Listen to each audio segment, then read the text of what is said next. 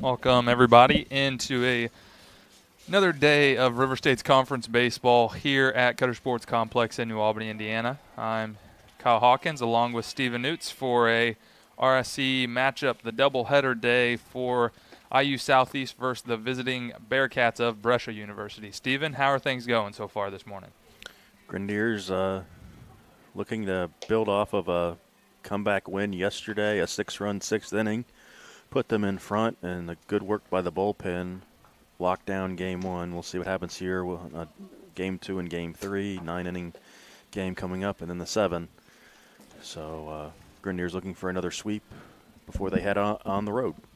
Yeah, and like you said, a comeback win yesterday after a big sixth inning where the Grenadiers found themselves taking their first lead of the game with a 6 spot in the bottom half.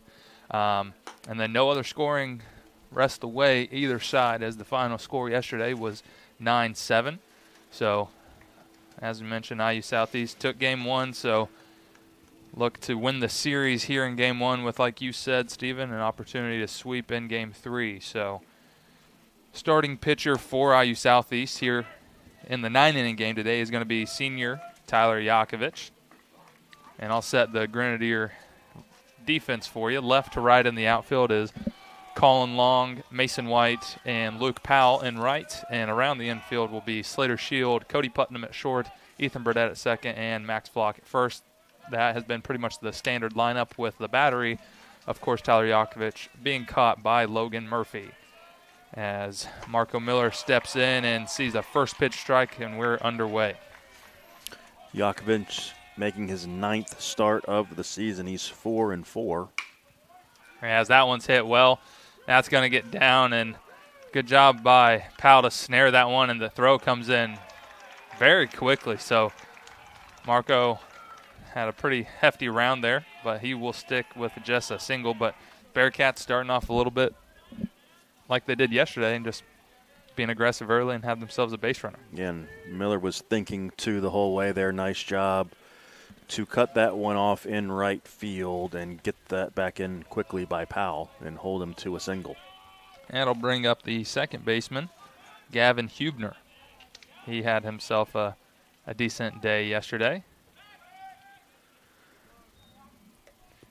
Yakovich has worked 37 innings, has a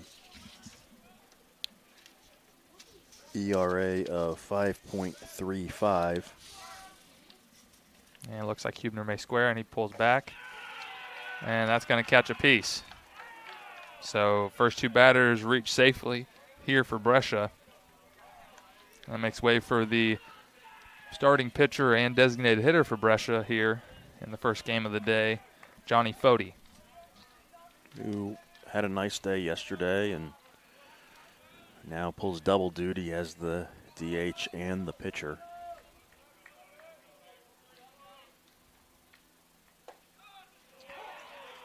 Yakovich able to get ahead to his counterpart. Not often do you get to say that one, Steven. Yeah, that's a little unique situation here in game one.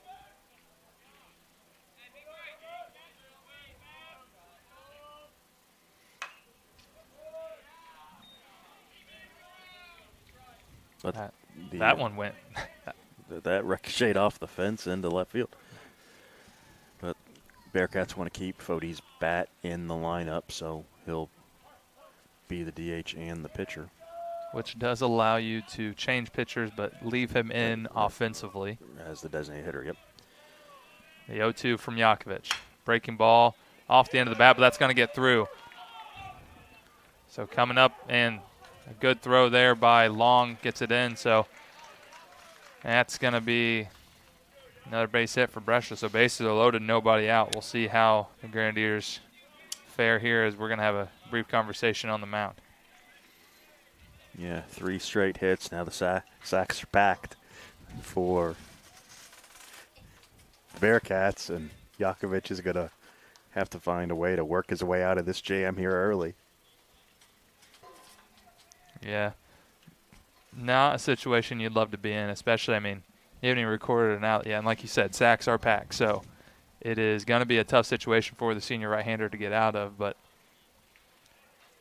sinker heavy type of pitcher as Yakovich, so you'd love to take. You'll trade, especially this early in a game. You'll trade a run for 2 outs if he's able to do so, but he's going to have to get on the offensive here quickly.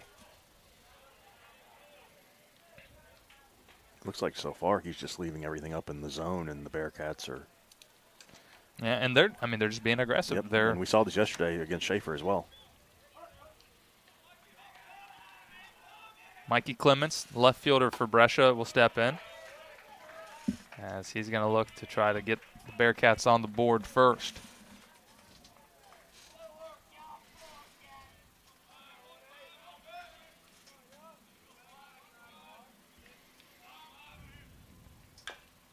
Good pitch there from Yakovich. Grenadiers in their white V-neck with the white pants and the black hat today. It's the first time I think I've ever seen them go with this uniform combo. I don't hate it. I don't know if it's my favorite.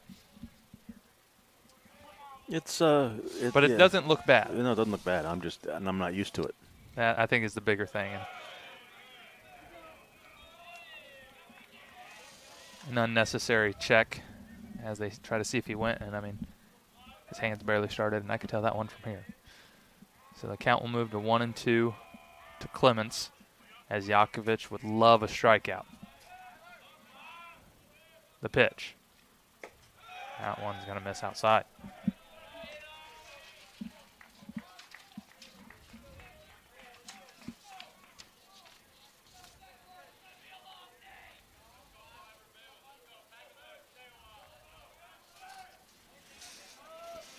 The 2-2. That one hit hard, and that's going to get down, and that's going to be runs.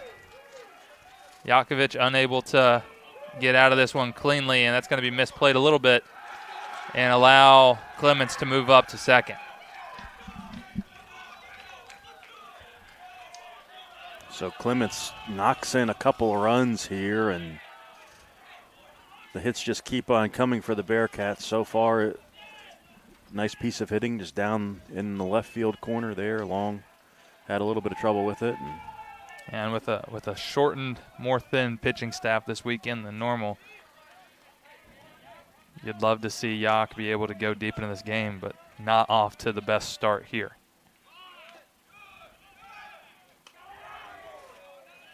They check the runner at third there, but he's back standing up.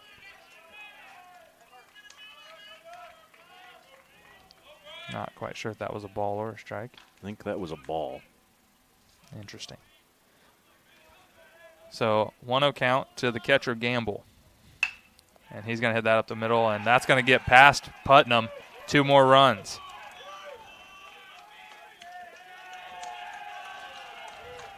So disastrous start for the Grenadiers here, as Brescia's already plated 4 before they record an out.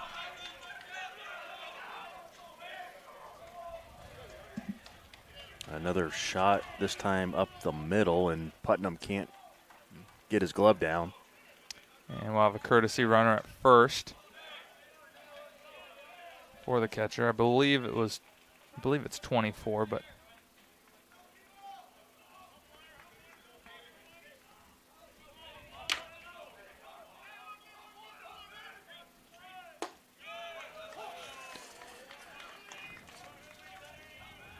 and now Courts will be the batter.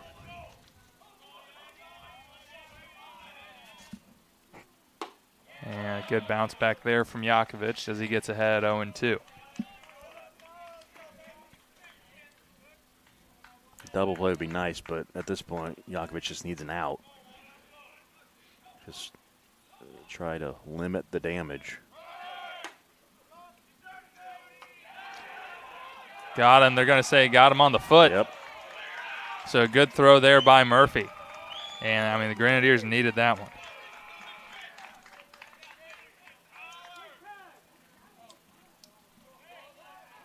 And that was one where I thought that throw was not going to have a chance. And a nice tag there right on the foot before he'd get his hand in. And then followed up with a punch out. So good bounce back there from Yakovich. Followed up, obviously, with that throw by Murphy.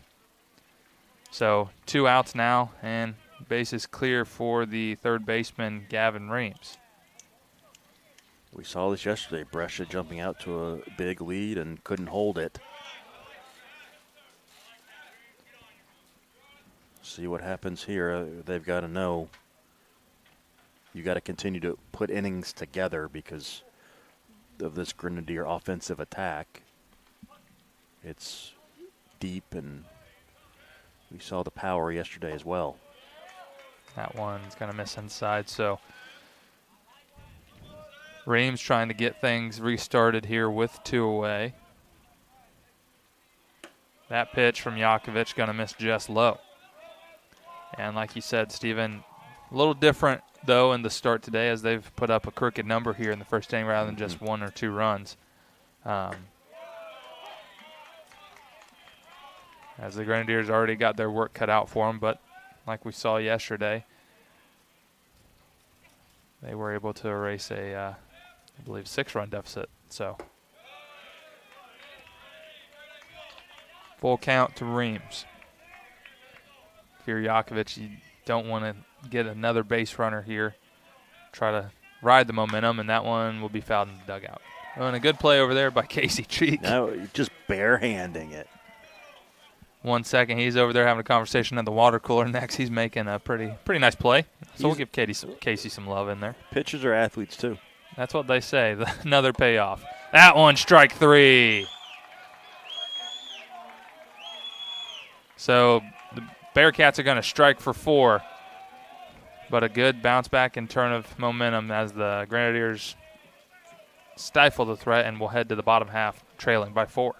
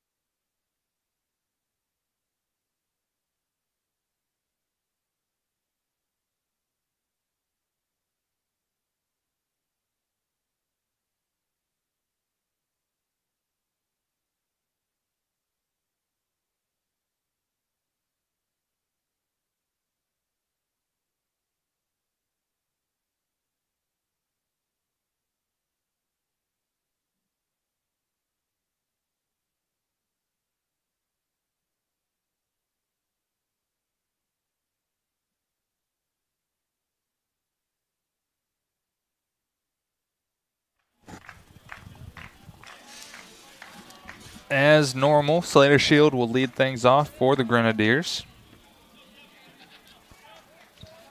He'll face Johnny Foti. 4-1 on the season with a 3.71 ERA, making his 7th start of the season. Set the Bearcat lineup, or defense rather, for you. Clemenson left, Miller in center, Quartz in right. And left to right around the infield here in just a second. That is a good breaking ball. So your third baseman is Gavin Reams. Troutman at short, Hubner at second, Benoit at first, and the battery with Foti is Bryce Gamble.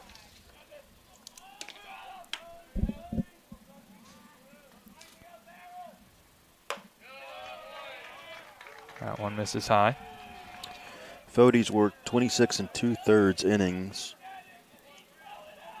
Only given up one home run in that time, an opponent batting average of .272, 31 strikeouts, 21 walks. So maybe not the best control. Yeah, as he's fallen behind 3-1 here to Shield. As the Grenadiers are going to need base runners early to try to erase the deficit. And that's going to be a leadoff walk. So exactly what the Grenadiers were looking for. You get a runner on in front of Mason White, and all of a sudden he can get the Grenadiers on the board with one swing of the bat. Yeah, and this is one of the interesting things, Logan and I had talked about, Steven, is with Shield in that leadoff spot, if he's able to get on, he's obviously the most prolific base stealer that the Grenadiers have, but you don't necessarily always need him making that risk with Mason. Correct. So we'll see how that goes here in this one. And I think you don't want to give away any outs either, especially when you're already down 4-0. I can't imagine you're going to see Slater steal here. You're going to let White bat, see what happens, and then you can go from there. But at the same time, if you are able to get into scoring position, then the base knock is going to score someone with the speed of Shield, as he baited them and they went with a pitch out. So good job by Shield to, I guess, draw the attention over to him, which Mason White's not the guy you want to not be focused on. No. If you do that, then he can deposit a ball over by the church up on the hill. 1-1 pitch. Going to miss that one back out of play. It's a newly formed white flag shelter up there, and I think it's because they're trying to surrender to as many balls that Mason keeps hitting towards them. He's launched some missiles in his time here. But he faces a 1-2 count here from Foti.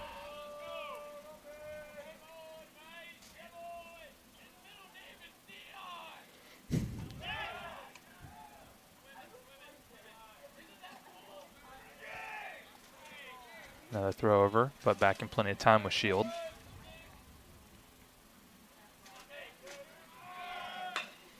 That one's going to be thrown. Is it going to stay fair? It is, and Shield was off on the pitch. He loses his helmet. He's going to come around to score, so the Grenadiers are right back in this one as they're going to give themselves a run before even recording an out. So a manufactured run right there, a little hit and run. White goes opposite way down the line, and Slater Shield scores easily. Yeah, and that's just a flick-me battle swing there with 2 strikes. And, I mean, that one hopped into the warning track. So that just shows you the type of strength and power that Mason does possess. Excuse me, rather.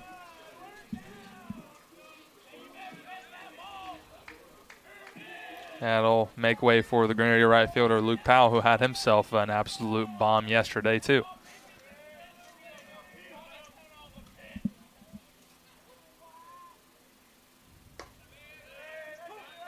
One thing to, I think, make note of, Steven, is, and we were talking about it, so much focus was drawn away, even with 2 strikes to Mason White. You leave a pitch up a little too much where he's able to get a barrel on it, and that's what can happen.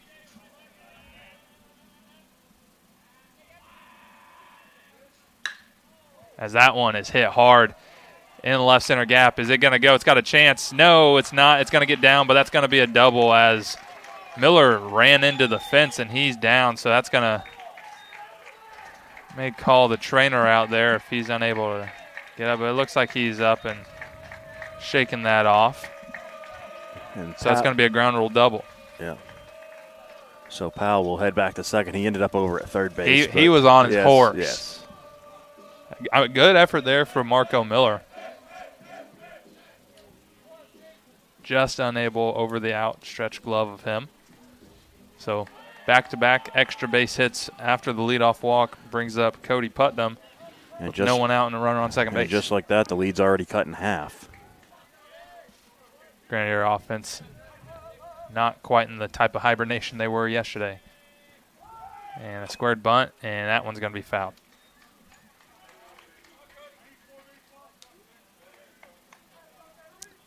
An interesting decision there from Putnam, as Grenadiers have already proven to just be a little locked in and extra base hit, and then just showing you their whole tool belt right here. Fody comes set, and we'll deliver the 0-1 to Putnam.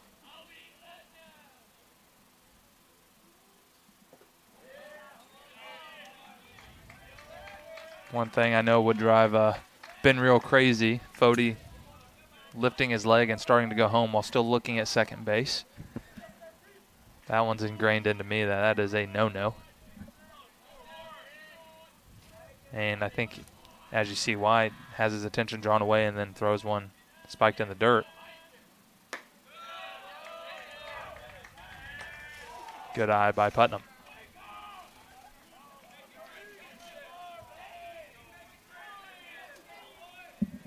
And he's also not going to like third baseman in at the edge of the grass either, I don't think. This early, anyway. Let's do a little inside move, but back in plenty of time. Luke Powell read that one very well.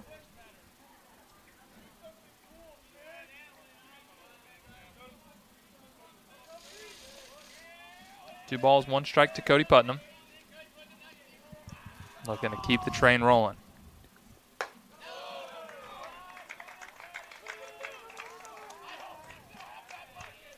Not too many players can I see down in the bullpen for us, and I know exactly who it is. But with that shiny bald head, that's no other than Cade Reynolds down there hanging over the fence. Make sure he's got a good view, hopefully, of some more offensive action. And that's going to be ball 4. Nice eye there by Putnam on a couple of those pitches to lay off, and he draws a walk, keeps the line moving. I'll bring up the second baseman, Ethan Burdett. Burdett had a fantastic afternoon yesterday.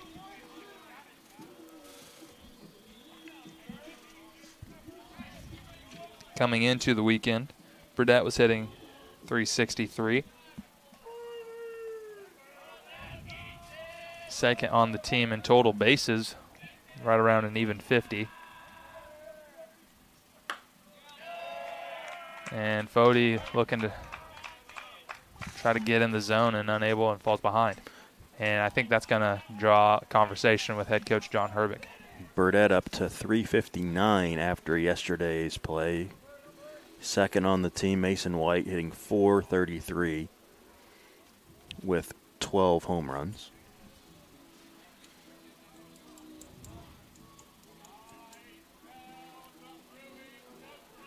So the umpire going to refill on baseballs.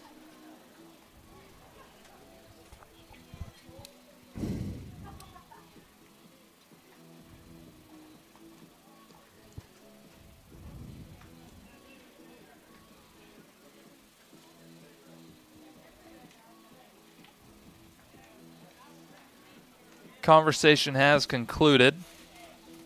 We'll see if the words from the skipper are able to help his pitcher. As Burdett steps back in with a 1-0 count.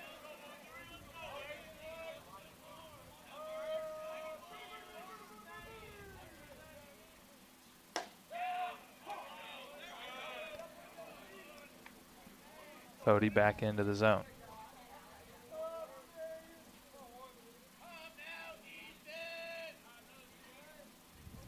Cody Putnam at first, Luke Powell at second.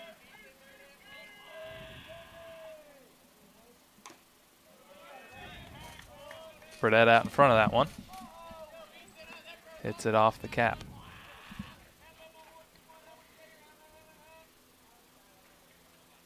If you're Fody, you got to attack Burdett here. You can't give up another base hit, probably score another run. Yeah, with the speed of Powell, anything to the outfield is likely a run. The 1-2 pitch. Good fight off there. Burdett wasn't a huge fan of the breaking ball, so he just will spoil it and get another crack. Still nobody out here in the bottom of the first. 2 runs in, 2 on. Fody has his sign. That breaking ball well outside.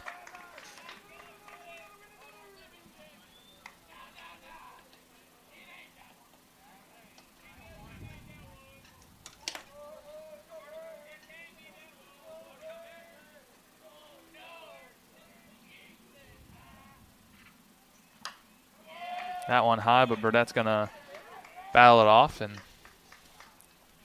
hit that over the old train tracks beyond the third baseline.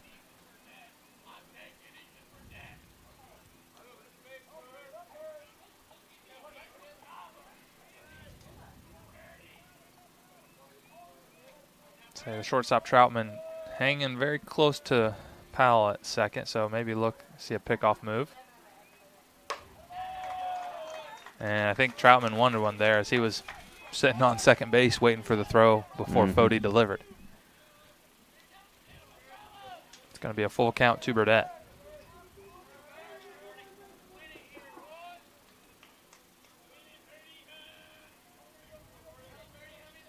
In this situation, may even look for a double steal from the Grenadiers. And there it is, and that's going to be a pseudo hit and run. Popped up, though, so both runners scamper back to their respective bases quickly. Yeah, it's Hubner there to make the catch. And that will be the first out for the Grenadiers. So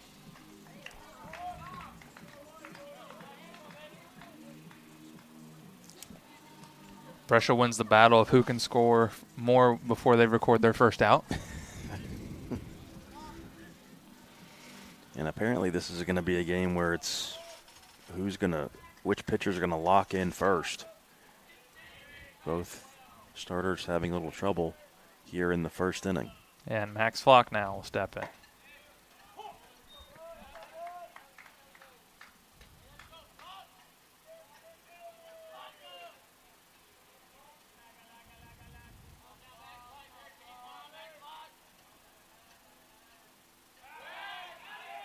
And that one's going to get off the glove, so that's going to be an error on Fody and allow both runners to advance. And this is where you're so focused on the base runners that you just make a mistake, and now you've compounded the issue. Both runners now in scoring position off of a bad pickoff throw. And it was an interesting, and we'd mentioned Troutman had been right around second base for about the last 7-8 pitches. That one buzzes the tower of Flock. But that time he wasn't really that close to second base as comparatively to what he had been. And instead of an inside move, Fody decides to go with a jump turn, which is a quicker move, and just not there in time was Troutman off the end of his glove and into center field. But he'll settle in here to face Flock, and a healthy hack by Max Flock. But you just got Burdett to pop out, keep the runners at their stations, and you throw the ball into center field as opposed to going after the base runner. Or after the batter, rather. See what he can do here with a 1-2 pitch. That one well outside.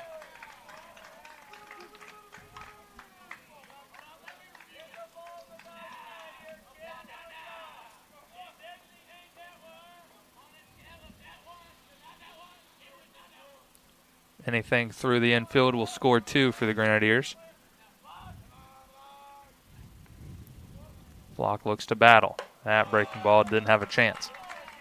Another full count for Fody.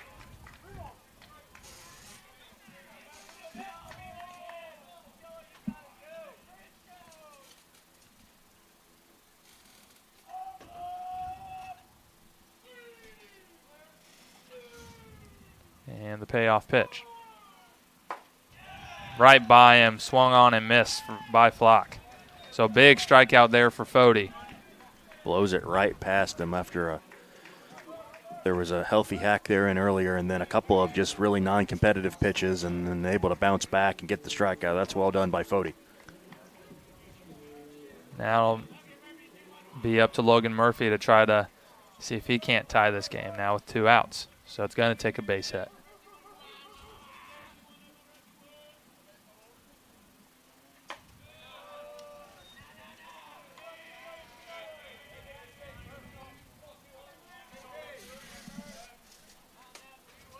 Already 30 pitches for Fody here in the first. A lot of deep counts, Steven. That one's hit high. Is it going to stay in play? No, it is not. Out of play. And we saw this yesterday with Schaefer, where he fell behind quite a bit for the Grenadiers early in his start, drove up his pitch count, and it really wasn't until the 4th or 5th inning, where he was able to kind of be more economical with his pitches.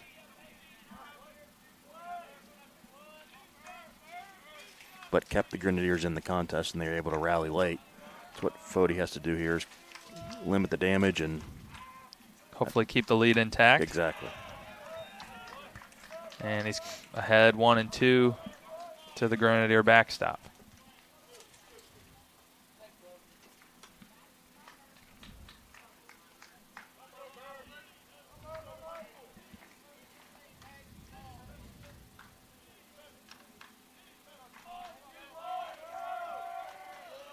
See if Fody can extinguish the threat. A good breaking ball, but a good hold from Murphy.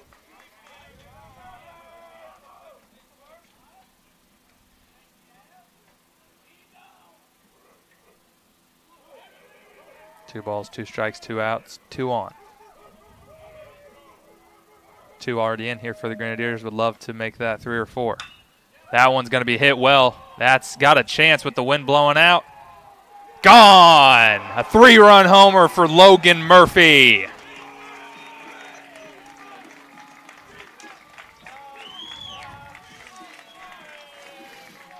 Murphy just sent that one up into the wind tunnel there and out to left, and puts the Grenadiers in front. 5-4, a wild first inning here as IU Southeast comes all the way back.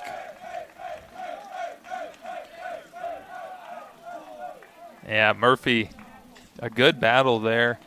Gets down in the count, able to drop back to 2-2, and that didn't look like a defensive 2-strike swing to me, Steven. No, and he gets his first home run of the season and his 16th RBI. So well done there by the Grenadier catcher. Braden Hazelwood going to try to restart things with 2 outs, as the Grenadiers love to do so often. As going to maybe have to task our statistician expert Logan Stevens with seeing how many runs the Grenadiers have scored with 2 outs this year. I don't know quite how you'd figure that out, but if anyone could, I think it's going to be Logan. Well, we know we can't go to Presto for that. No. Maybe have to phone a friend in the form of Randy Payton to see if he's got any contacts over at the Presto office, see if they can do an advance report. He's on a list. Healthy hack, cut on and missed by Hazelwood. Count now 2-1. We're going to have to do the computing ourselves.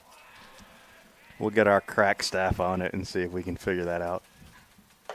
2-1 breaking ball, not competitive from Fody, so 3-1.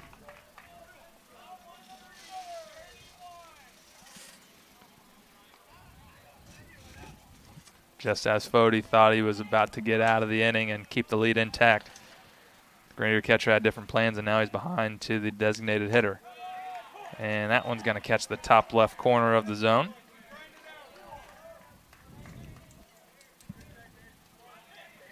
I will say this umpire's called a couple up and in pitches for strikes that he seems to like that spot. The payoff from Fody. Gonna be strike 3.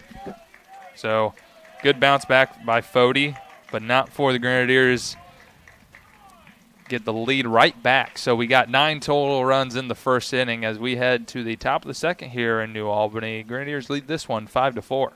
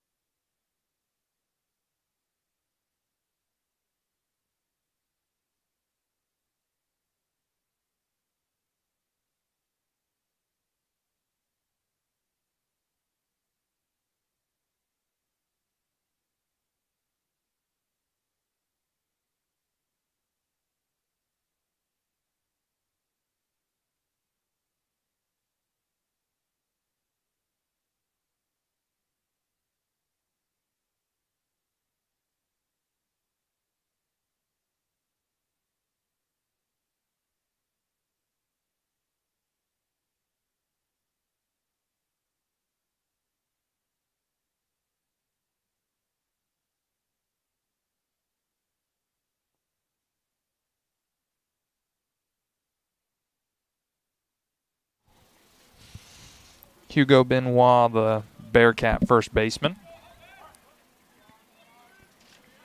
See if he can't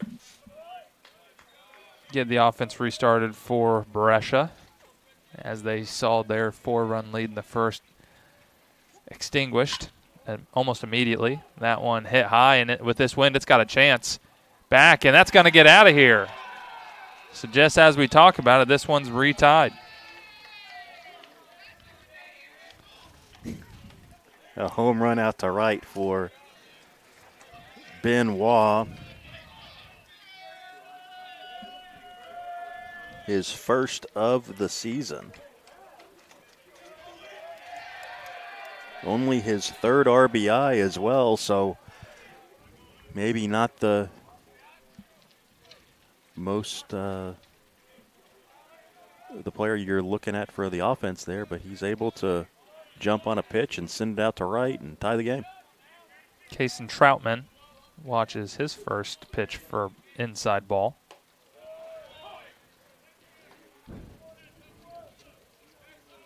Not exactly what you love if you're Tyler Yakovich. Teammates belly out a little bit, get you the lead immediately after giving up 4, and then you just give it right back.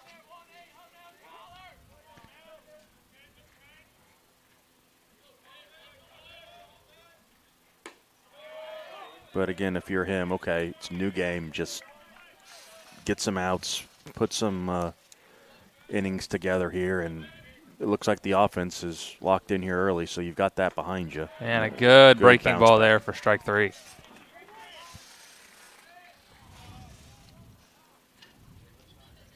Yeah, so that'll turn the lineup back to the top for Marco Miller. Third strikeout of the day for Yakovich. Marco jumped on the first pitch he saw in this one. He's going to swing at the second pitch he sees, but not put it in play this time. As a good breaking ball there from Yakovich gets him ahead in the count.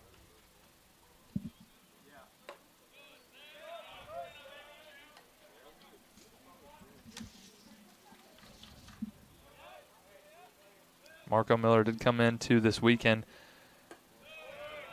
as the third best batting average on the Brescia team, but definitely a speed threat as he does have a team-leading 18 stolen bases. And he's very solid defensively. Absolutely. He was does very have impressive yesterday. An even 1,000 fielding percentage, so. And not the guy you want to put on base for free, but Yakovich is going to do that. So that'll bring up Gavin Hubner.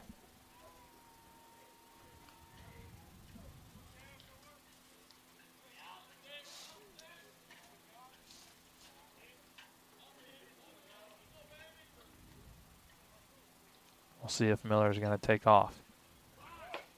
Squared bunt, pulled back, but it's going to be a called strike.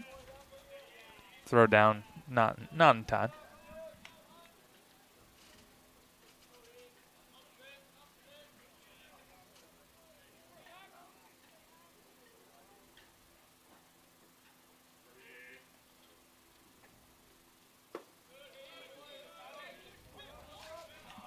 see how Jakovic is able to manage the run game.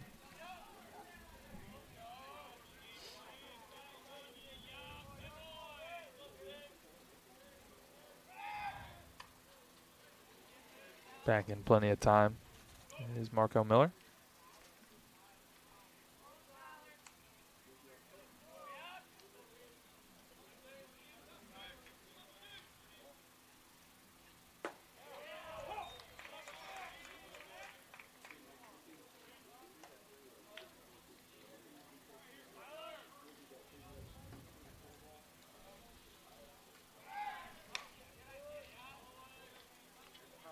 A little change of pace on that pickoff. Tried to maybe catch him sleeping during getting his lead, but he was back in time. And he's off this time. Just kidding. But that's going to be a strikeout as Huebner's going to swing and miss. So, pair of strikeouts here in the top half of the second for Jakovic. And then bluffed there by Miller to draw a throw, but able to get back.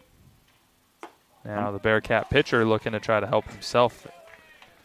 I'm a little surprised he hasn't gone yet. May see some action here.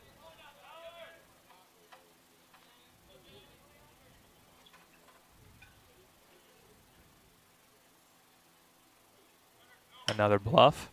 That one's going to be fouled down the third base line. Yeah, and I don't necessarily hate the risk of running here, Stephen. You have your 3-4 due up, so the risk reward is you get a guy into scoring position with the middle of your order up. If he is thrown out, then you're restarting the next inning with the middle of your order. So I don't hate it, but we'll see what John Herbig decides to do.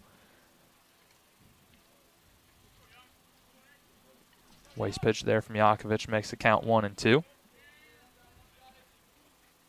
That one cut on and missed. A good inning to bounce back by Jakovic after the solo shot from Benoit. This one is tied heading to the bottom of the second, 5-5.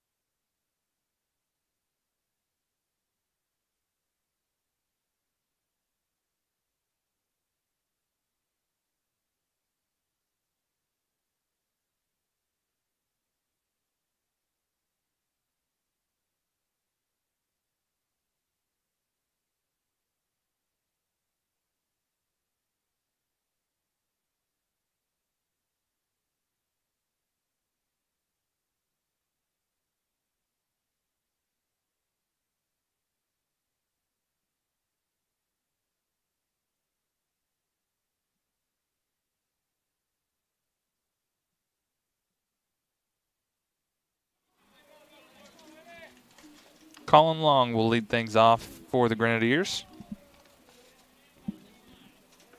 Hitting in the 9 spot today.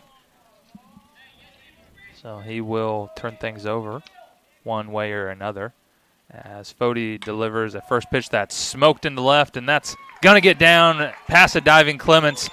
And with the speed of Long, we'll see how much he can run. He's off to third, and I think it's just going to be a triple, but it's going to be a stand-up triple by Colin Long to lead things off. As he was he flexing before he got to third base? Yeah, about the cutout, decided to throw up a double-armed flex. That's a first for me. I've never seen that either. I've also never hit a triple down left field line on the first pitch I've seen in college, so I'll give him that one. Did you hit a triple ever? Don't ask follow-up questions, Stephen, as we turn the lineup over to Slater Shield. So the Grenadiers already with runner in scoring position. They're trying their best to match Brescia. Their leadoff hitter in the top half had a home run. Colin Long decided to go with a triple. See if they can get the runner across. First pitch to Shield is going to be hit to short, but the throw will be in time, so not exactly what you love to see, OO. Not a productive out, no. That makes way for the Grenadier RBI leader, Mason White.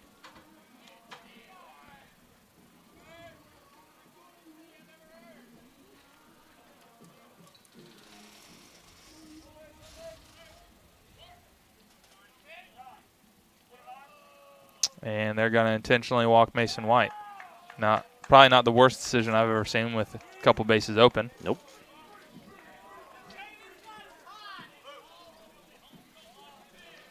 But with the way Powell's been swinging the bat, too,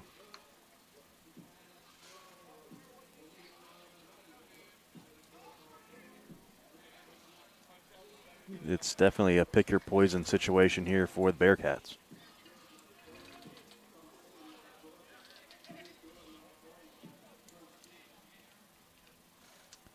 Powell smoked a ground rule double into left center in his first at bat. Would love to find extra bases again.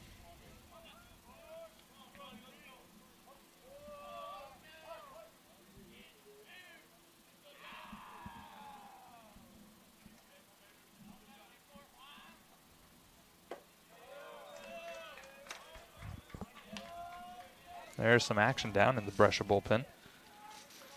Number 14, Thomas Clark.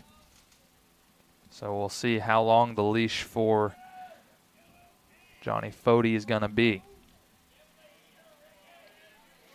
Game still tied, but Grenadiers knocking on the door. And White is off, and the throw is going to be off the glove of Troutman, and that's going to allow Long to score.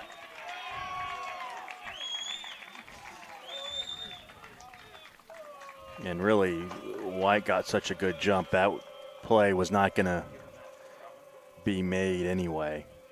But the throw off the glove into center field. Long scores. White's now at second after the stolen base. Yes. I mean, White had such a good jump, I'm not quite sure why you'd even throw it. You got to put that one in your pocket. But the Grenadiers have another runner in scoring position. Just one away, and Powell is quickly ahead in the count, 3-0.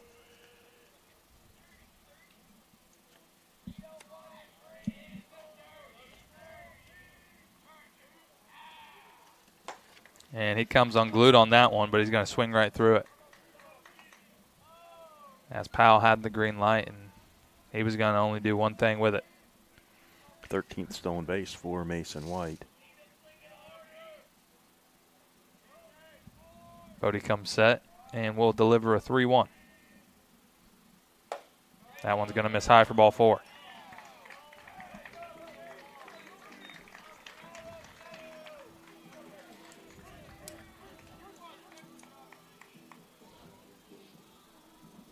Cody Putnam trying to get going offensively.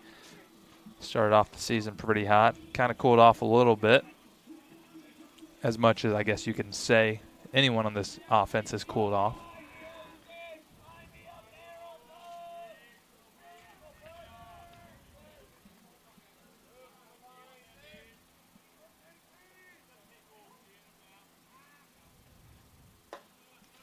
In a huge hole on the left side of the infield there with shortstop holding on White.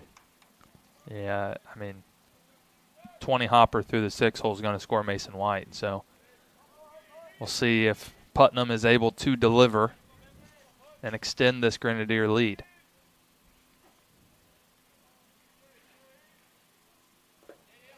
Good hold.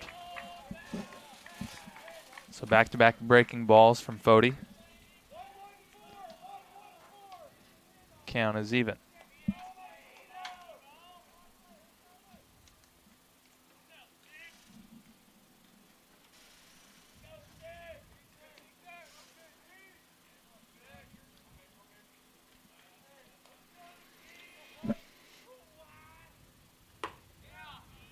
Ooh, gracious call is that one. That was in the other batter's box.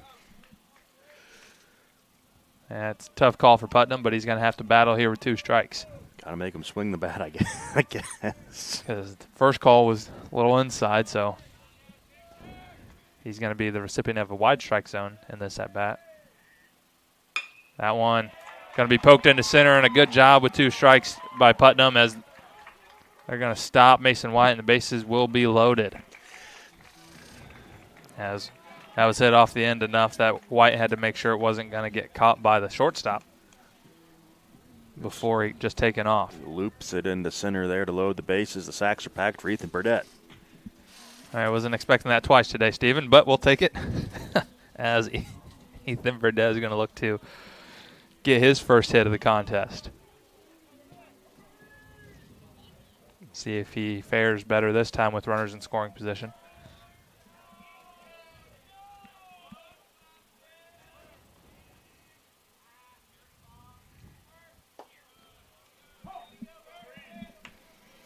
Grenadiers try and extend this lead, get a little breathing room here. Yeah, I think this is a big at bat for Burdett, just to really put the pressure on Brescia. Yep. Well, and I mean, if you're IU Southeast, you need some length here from Jakovic, even if he doesn't have his good stuff today. You don't know what's going to happen in Game 3. Don't even know who the starter's going to be at this point. At least we don't.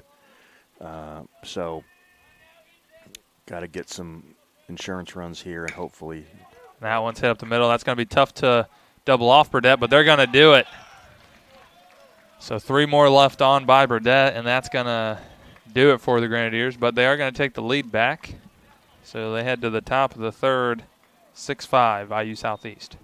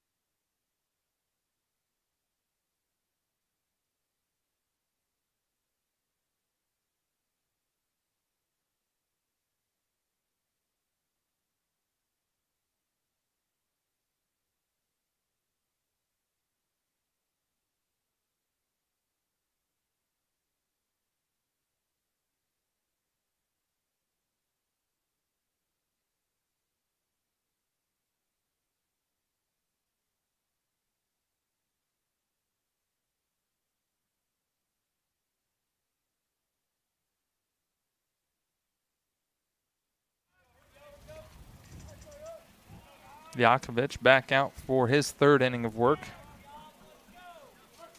Hopefully his progression continues as crooked number, single number, hopefully he can throw up a 0 here in the top of the third. He needs a quick inning, already up to 46 pitches. Which for any of you that follow IU Southeast baseball, his last outing against Brescia was about 56 pitches in a 7-inning complete game no-hitter. So it appears that Brescia taking that personally in their offensive explosion in the first inning.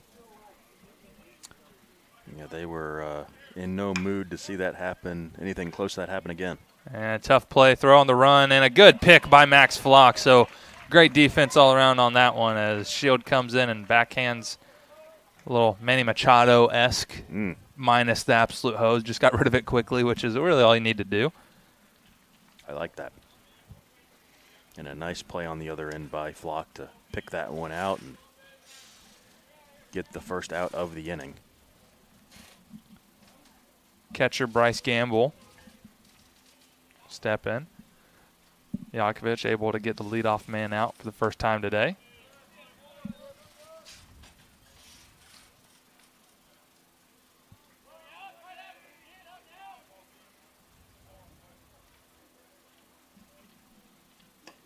Healthy swing and a miss.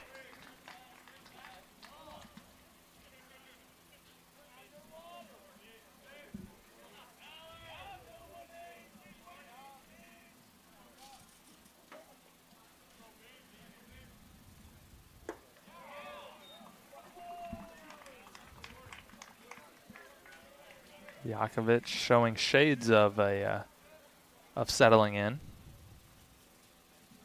It's going to take more than just a batter or two to really establish that. And a good swing and a miss there. Or a good pitch, rather, to entice the swing and a miss.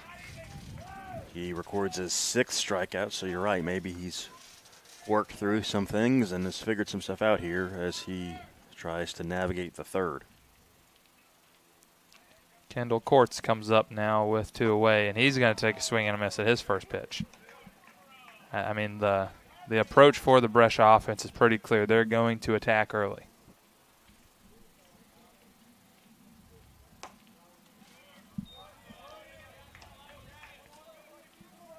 Yakovich, traditionally a strike thrower, likes to get ahead early in counts. They're just trying to counteract his scouting report. And it worked well up till this point. Quartz falls behind 1-2. Yakovich would love nothing more than a quick inning. The pitch. That one's going to be fouled off, so we'll have another.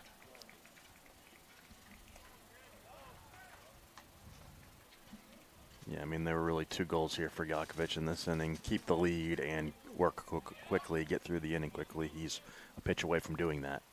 Oh, that almost hits him. Quartz dances a little bit.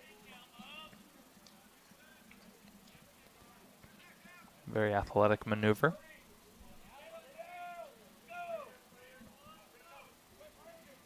Two. Cut on and missed. A good inning there by Yakovich as the Bearcats go down in order, and we'll head to the bottom of the third. 6-5 IU Southeast.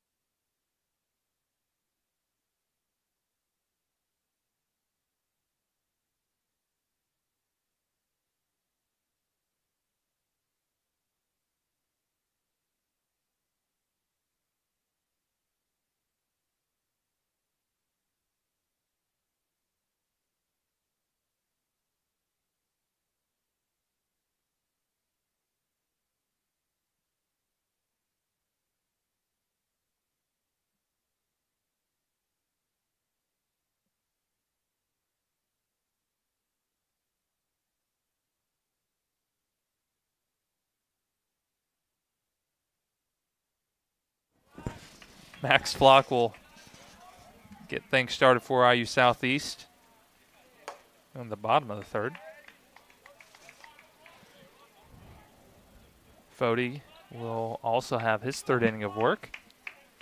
Bullpen does appear still active for Brescia. John Herbig going to give his starter an opportunity to settle in, however.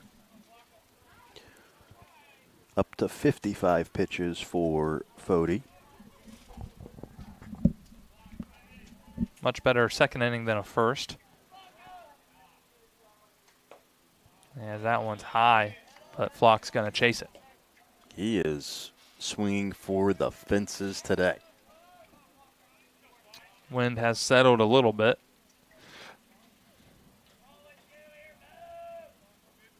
The 1-2. Not quite sure where that one missed, but Flock's going to get another life. Thought that was strike 3 for sure, not going to lie. See what he can do with his extra life. And it's going to be the same result anyway. So swing and a miss, strike 3. And as Jakovic did in the top half, Fody able to retire his first leadoff batter of the game.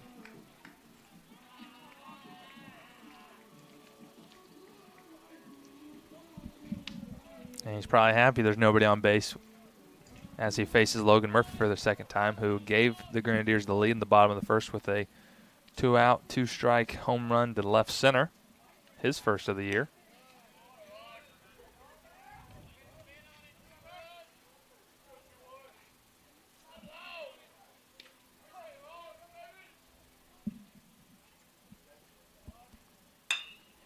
That one hit through the 6-hole, just out of the reach of third baseman Reams, who made a good effort to dive for that one, but going to have a base runner here.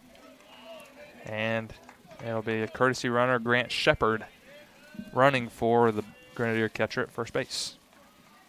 So Murphy now 2 for 2. Home run and a single. Having a nice Saturday afternoon so far. Shepard runs for him. And now Hazelwood. As they're going to take a second. Ball on the field down in the visitors' bullpen side.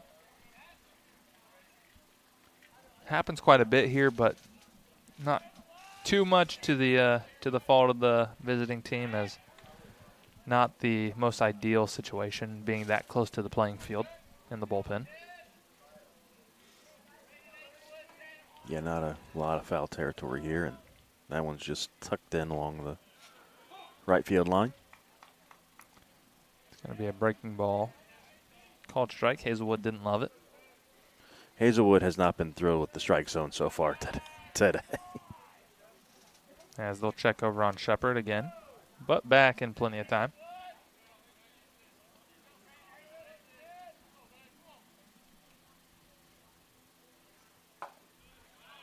That one buckled Hazelwood a little bit, so quickly 0-2.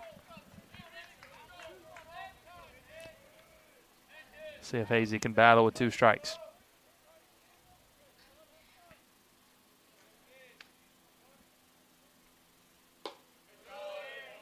3 straight breaking balls. That the best of the 3, honestly. But a good job from Hazelwood to lay off that one.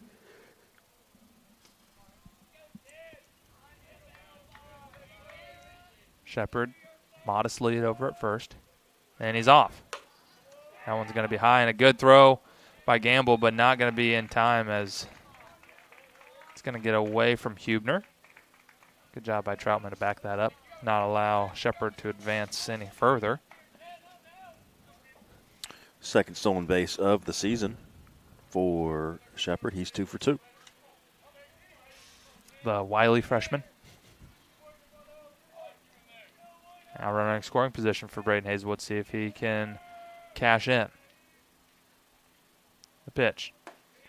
Ooh. Another breaking ball. That one freezes him for strike 3.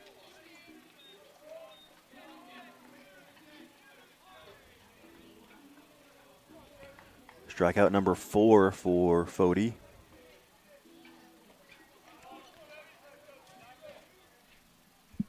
See if Colin Long can deliver like he did in his last at-bat. And you mentioned this earlier, but a massive hole on the left side of the infield as Troutman is holding Shepard very close on second.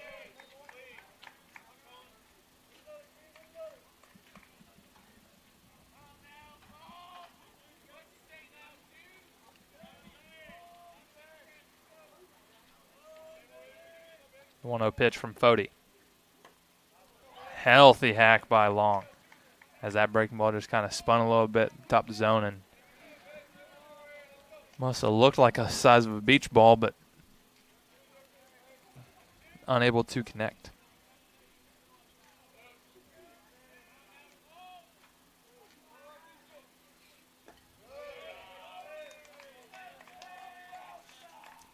Fody developed a little bit of feel for that breaking ball as we've seen a heavy dose of it here in the third.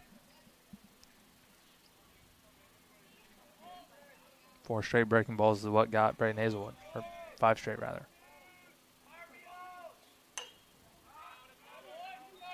Goes back to the fastball there, is fouled out of play.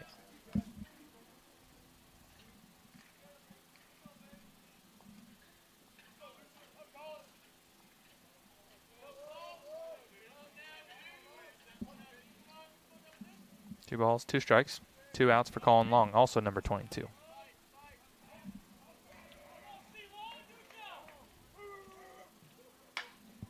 That one's hit down the line. That's going to get foul.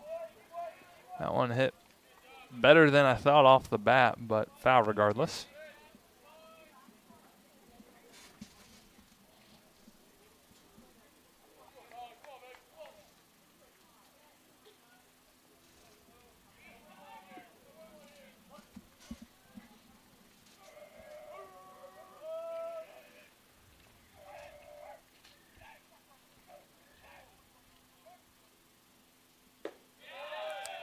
That one's going to miss low and outside. Fody was walking well off. He thought that was strike 3 for sure.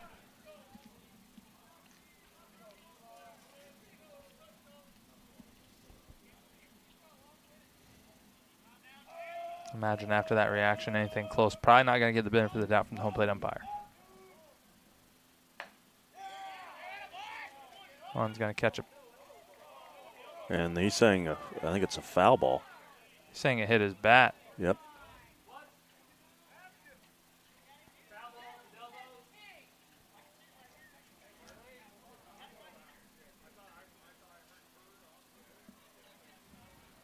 As he is going to go have a conference.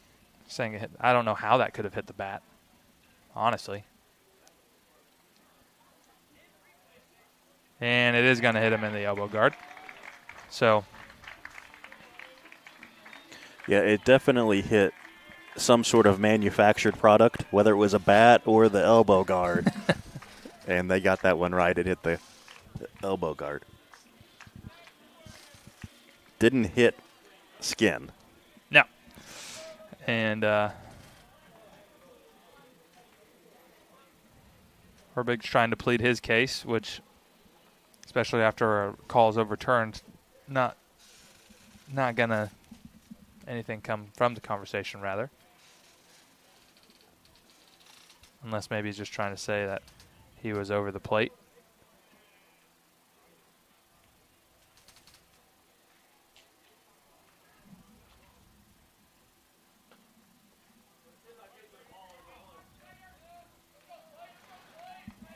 Anyways, we will flip the lineup over to the top for IU Southeast. And Slater Shield will step in with a couple ducks on the pond, 2 outs.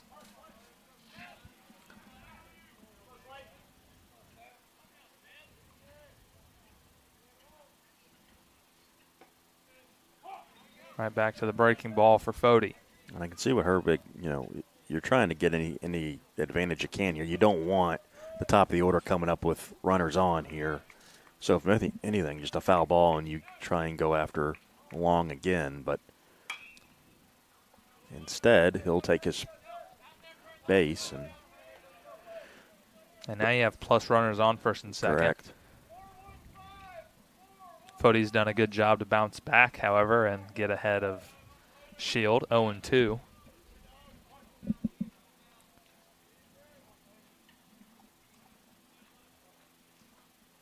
See if Shield can find something through the infield. He will not, as that one's cut on and missed. So another good breaking ball by Fody. It's going to strand them and leave the Grenadiers scoreless for the first time. So score remains 6-5 heading to the top of the fourth here in New Albany.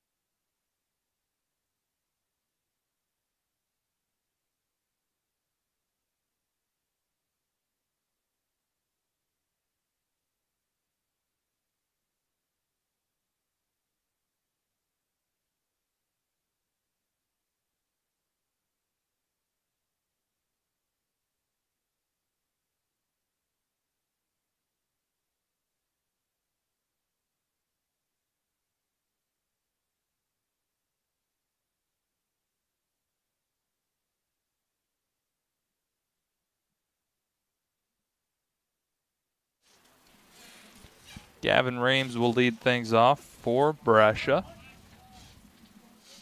as both teams throw up a 0 in the third inning. The first for each ball club. That one misses low, I guess. Yep.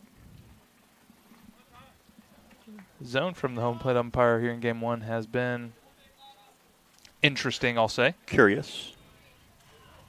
But I will say both starters able to bounce back and put up scoreless innings in the third. That's really what both coaching staffs were looking for here. I think also what you were looking for as far as pace of play goes. Well, that didn't really help a lot. As we played 3 innings in an hour and 15 minutes. So pack a lunch, people. Good two-seam there from Jakovic. But if both the starters, wanted any sort of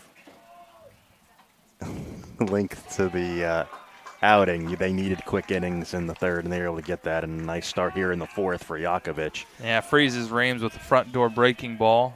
Best breaking ball of the afternoon for Jakovic. But that'll bring up the, I guess, power threat. Hugo Benoit, who went yard in his last at-bat, his first of the year. And he's going to try to do the same as that one's hit high and out of play. I thought off the bat that one was going to be a lot closer to staying in play, but that's what I get for assuming, Stephen. You should not do that. Shouldn't. Anyways, 0-1 here to Benoit. Another good breaking ball there. That'll be fouled back out of play. Jakovic up to 64 pitches.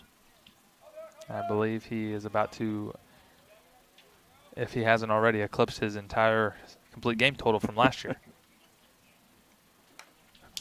Oh, I was locked in, ready for that one, Stephen. You flinched, just so everyone knows. I was going to dive right under this.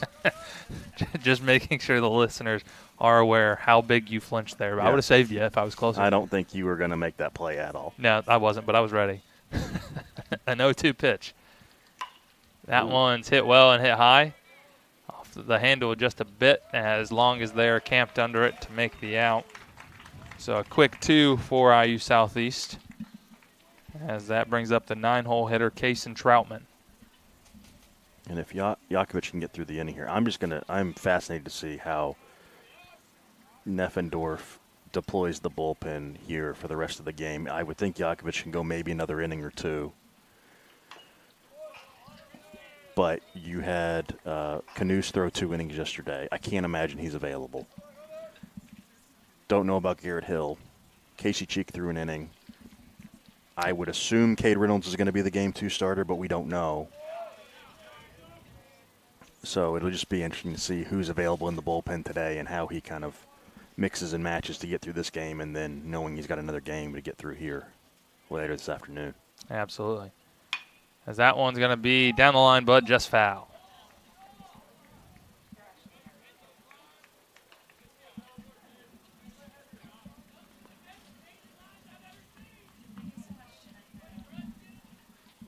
Troutman trying to make things interesting with 2 outs. Yakovich has other ideas. The 1-2 pitch. Just misses. And now both pitchers are wondering where the strike zone is. And Yak will hit the bull on that one, so full count to Troutman. Overcook that a little, and now it's 2-2. Yeah, not too often do you necessarily have too bad of a day behind the plate as an umpire, but this not his best work. That one's going to be fouled off down the first baseline.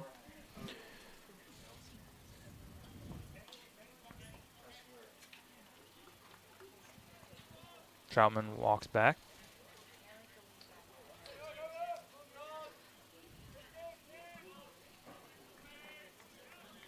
It is 2-2, not 3-2. That's on me. 2-2 pitch. That one's going to be hit high, and making the play is Powell. So the missed call not going to come back to bite Yakovich, as he's going to get out of it and throw up another 0. So we'll head to the bottom of the 4th inning. IU Southeast leads 6-5.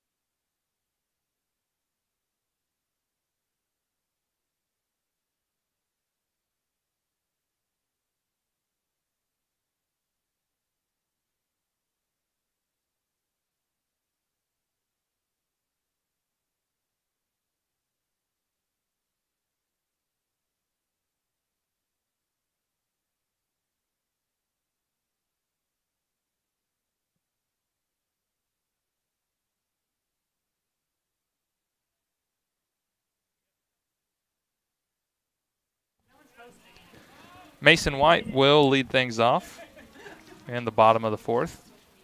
IU Southeast trying to get the offense restarted. And needing to tack on some insurance runs here in the 4th.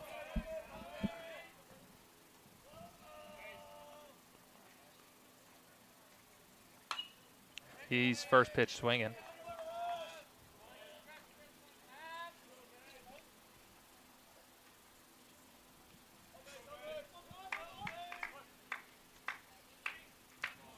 Fody continuing to grind through and just give his team some innings.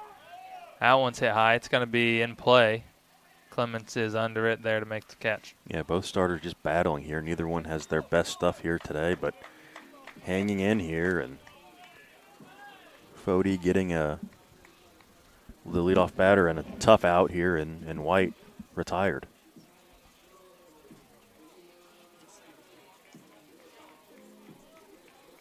Luke Powell get another crack at it.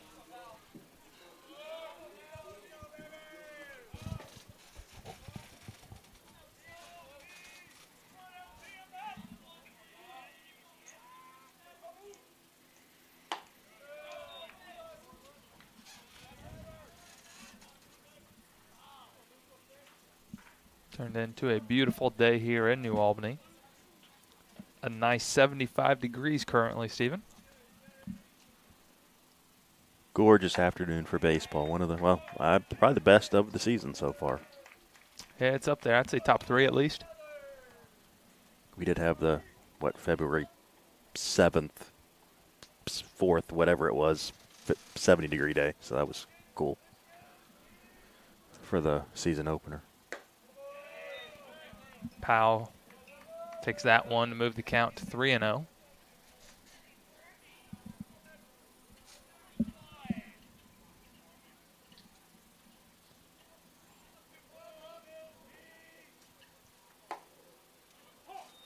That one room service, but not a 3-0 green light this time for Powell.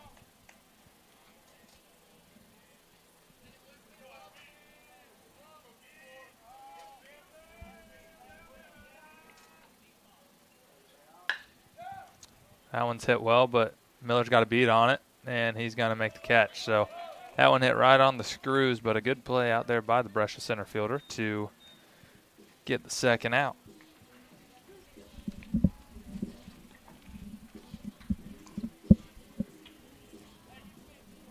Now Cody Putnam, 1 for 1 today.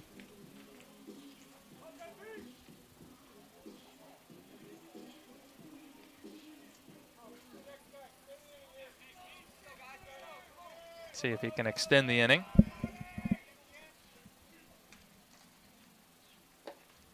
Healthy cut and miss on a breaking ball there by Fody. Breaking ball been the big difference in turning this one around for the Brescia right-hander. As we've mentioned, he's gone to that heavy amount here as of late.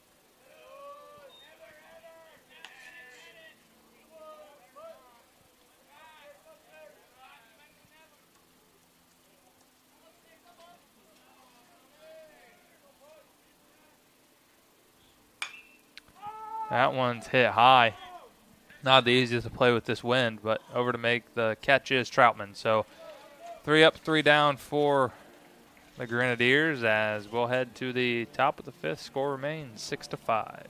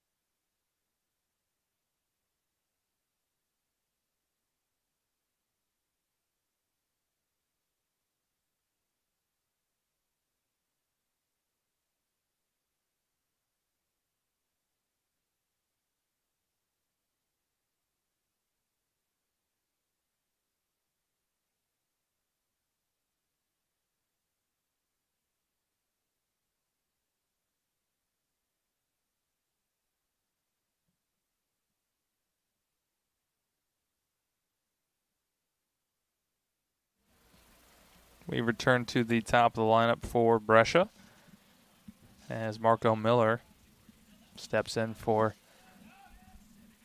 his 3rd time. He is 1 for 1 with a walk.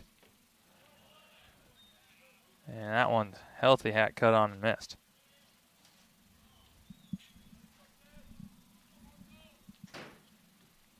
Jakovic still out. Would love to find another quick inning to try to extend his afternoon.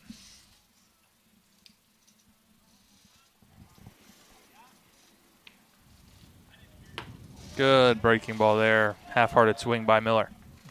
Jakovic off to a good start here, 1-2.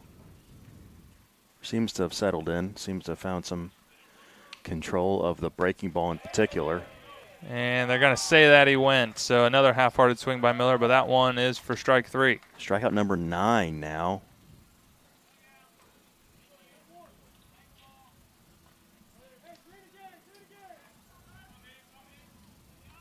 Gavin Hubner step in for his third at bat. Third time through the lineup for Brescia. And as you mentioned, Jakovic seems to have figured it out, so he's getting stronger as he's gone on.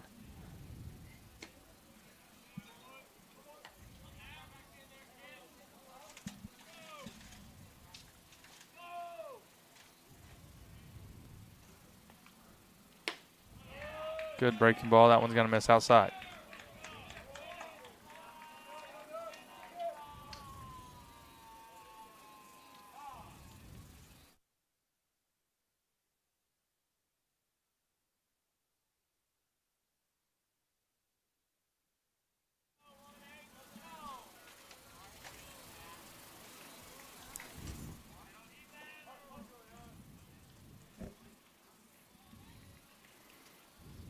That one's going to be fouled back off the screen.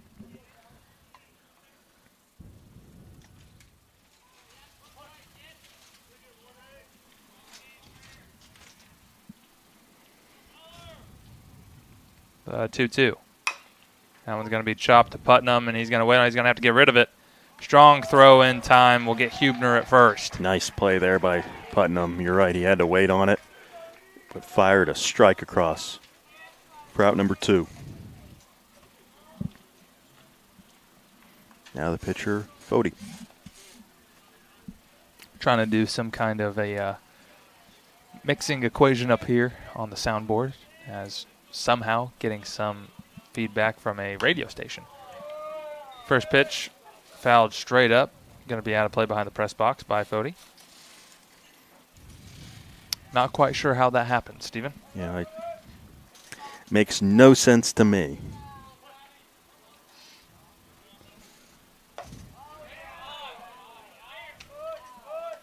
As that one misses, I'm generally very gracious towards umpires, Stephen, but the zone has been a coin flip so far in Game 1.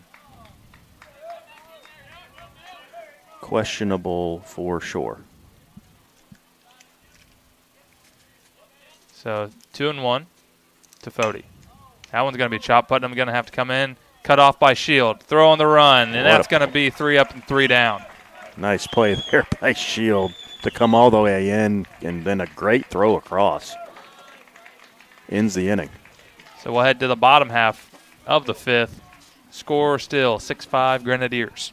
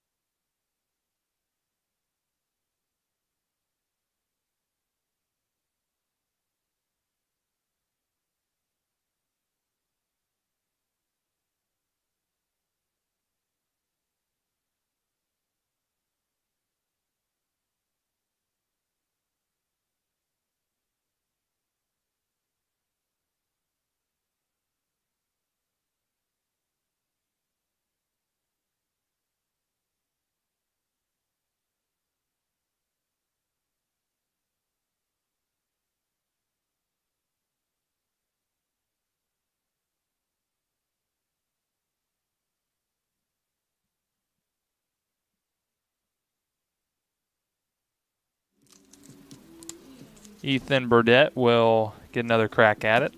0 for 2 to this point.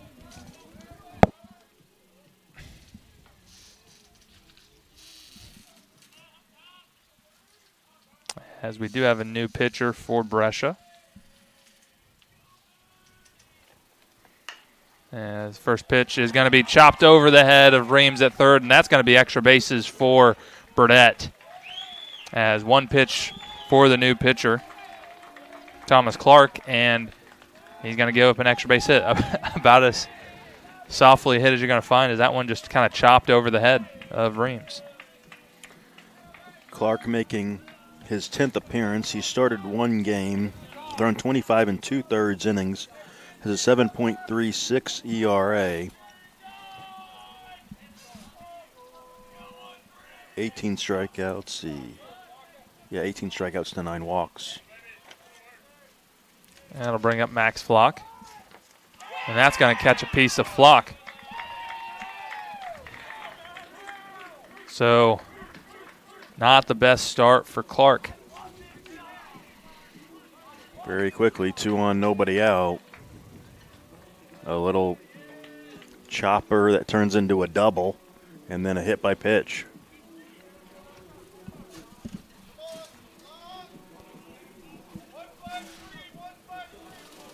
Logan Murphy has an opportunity maybe for his second 3-run homer of the game. Regardless, a couple people on and nobody out in the bottom of the 5th. Grenadiers desperately looking for some insurance. But going to square around a bunt is Murphy.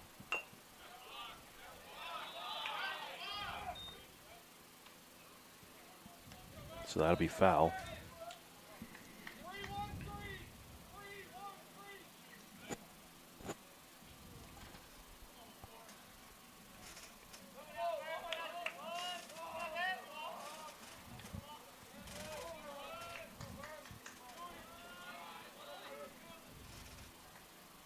Squaring around a bunt again. That one will miss high.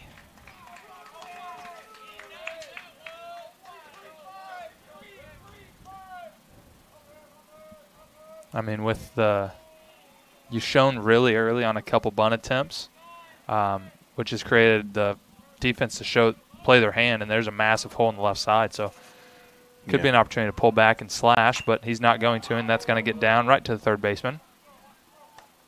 And that's going to go down as a 5-4 sack bunt for Murphy. So now Trevor Goodman will pinch hit for Hazelwood. Yeah, Goodwin was the designated hitter in Game 1 of this series. Hazelwood gets the start in Game 2, but like you said, in will come Trevor. Looking to get something to drive. As with the type of wind we have today, he's definitely a candidate to be able to find himself around Tripper. But he'll take a barrel regardless. And it's going to be not a barrel off the end of the bat, but that's going to be a 2-run single, as that is maybe the softest ball outside of a bunt I've ever seen Trevor Goodwin hit, and it's still going to count for 2 RBIs. It'll look like a line drive in the box score, but a little cue shot. Drives in a couple. Lead grows to 3 for IU Southeast. Also, can't tell you how many times I've seen Trevor Goodwin swinging first pitch, either traditionally more patient hitter. Usually will put together a really good at-bat. Breaking ball. Goodwin back in time. Long did square to bunt, which I assume in this situation, it's obviously looking to be for a hit.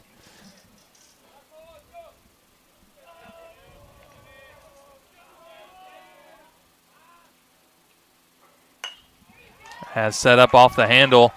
That's going to get down. So another base knock for IU Southeast as Long picks up another hit today. And got a couple ducks on the pond for the top of the order. So the bottom part of this lineup comes through again, manufactures a couple more runs, and now Shield and White should have opportunities here to expand on this Grenadier lead.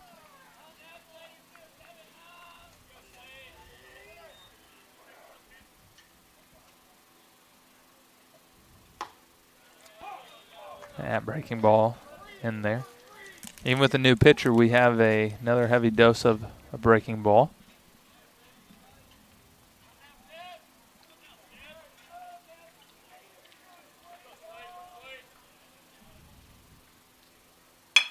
And Shields going to find that one through the 6-hole. We'll see if Goodwin's going to go. And it's going to be misplayed. He was going to go anyway, so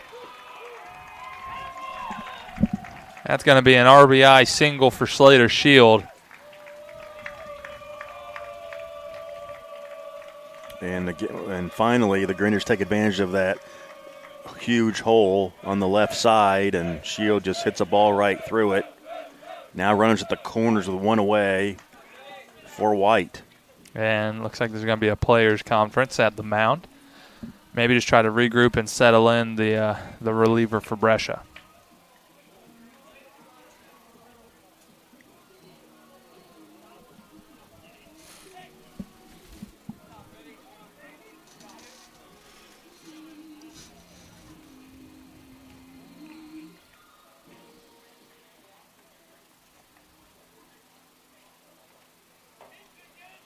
So the conversation has concluded.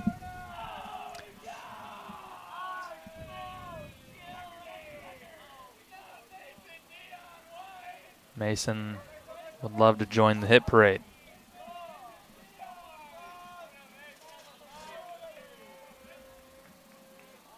And Shields off on the first pitch. Throw down. Gonna get through. And that'll be another stolen base for Shield, and then the error on the catcher. That'll allow Long to score and Shield to go to third.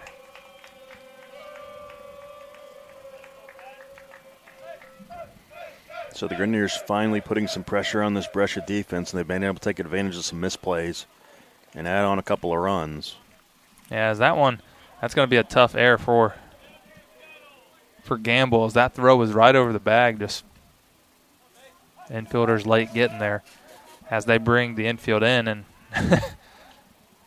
not the place I'd like to be with Mason White up, especially on that pull side. As Ben Reel says, you might want to put your catcher's gear on if you're going to have to draw in here against Mason White.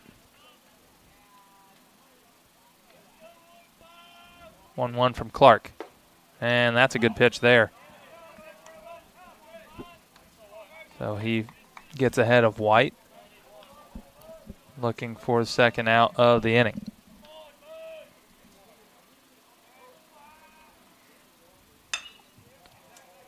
Breaking ball hit well, carrying out there and catching it is Clements, but that's going to be a sac fly for Mason as Shield will come around to score.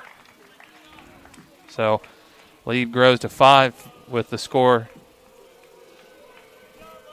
10-5, I do believe. 11-5 now. 11-5. I missed one somewhere.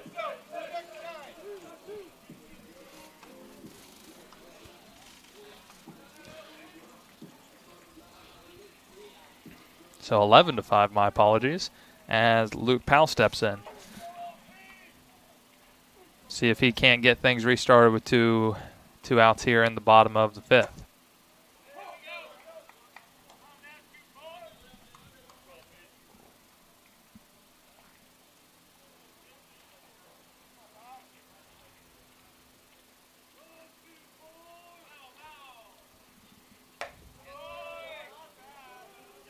Still have quite a ways to go, but we talked about the lack of pitching depth for Grenadiers due to some injuries this weekend. You'd love to see if you can shorten this game by a couple innings. It's going to take some more offensive production, obviously, but as the lead has grown to 6, I think that at least conversation starts to creep in. Yeah, I think if you can, okay, you need 4 more runs to put it in a run rule situation. You're batting at least one more time. you've got an opportunity here to do that. If your pitchers, I would assume it still be Jakovic, can put together another scoreless frame. But that's why I like the aggressiveness on the base paths there to put the pressure on the defense, maybe steal a run here and there. Yeah, the 2-2 pitch here to Powell. That one's going to be in. That's going to hit him.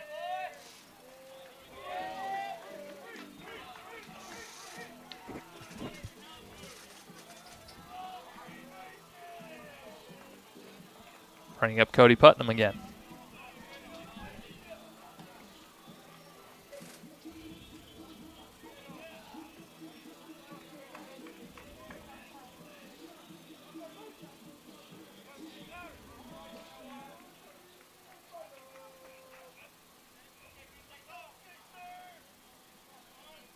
Grenadiers showing a little additional life, and off on the pitch is Powell. Good throw by Gamble, but not in time. As unable to hang on to it is Hubner as well. I think he may have beaten the throw anyway, or beaten the tag rather. Beaten the tag, yep.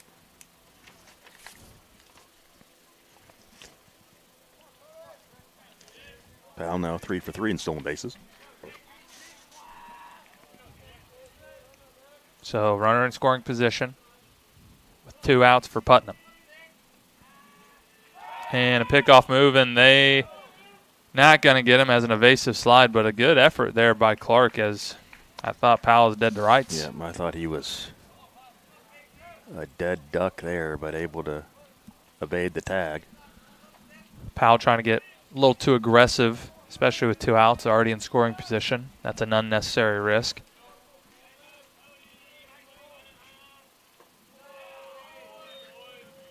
Good spit on a breaking ball there for Putnam.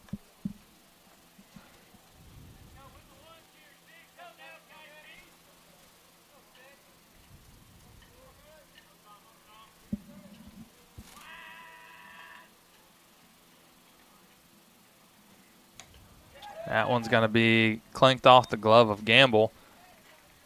So Powell will be able to move into third after all, after the pass ball.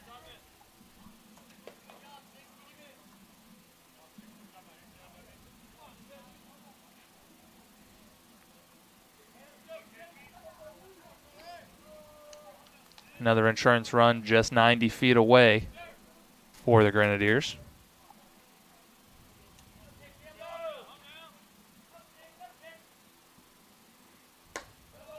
That one yanked into the left-handed batter's box as well by Clark. So he falls behind 3-1.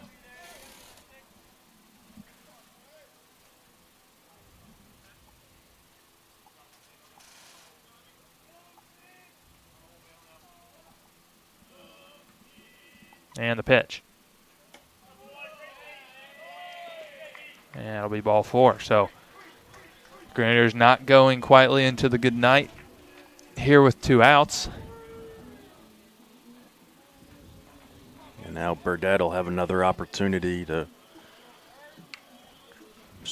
drive in some runners in scoring position here.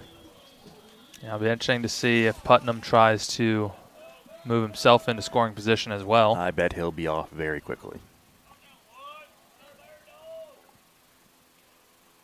Not on the first pitch. Burdett 1 for 3 today. Yeah, because I think the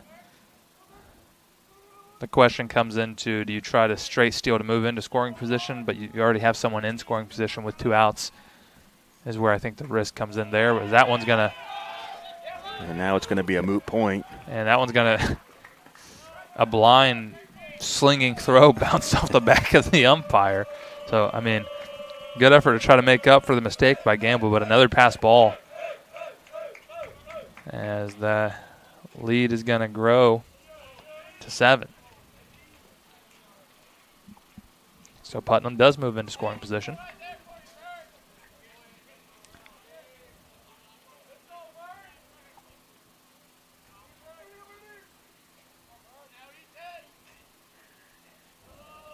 A 2-0 pitch to Burdett.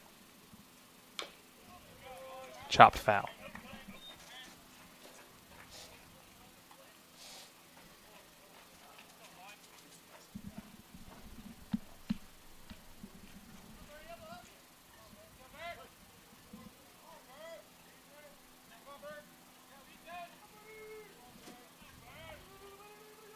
pitch from Clark. That one well high.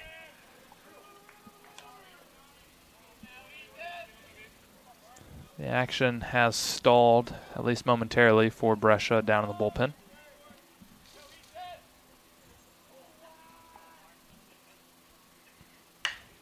That one hit to Reams, and that's going to be off of him, and that's going to bounce into left field, so Putnam's going to score easily. Burdett's going to cruise in to second base, so another run for IU Southeast, as scores now 13-5. That one hit sharply, but I don't know if it's sharply enough to not credit an error to Reams. I think it's still an error. And an unfortunate two-base error as that bounced right off of him into a little extended shallow left field as that rolled quite a ways. John Herbig going to go have a visit at the mound. We'll see if there will be a pitching change. Hasn't made the signal yet.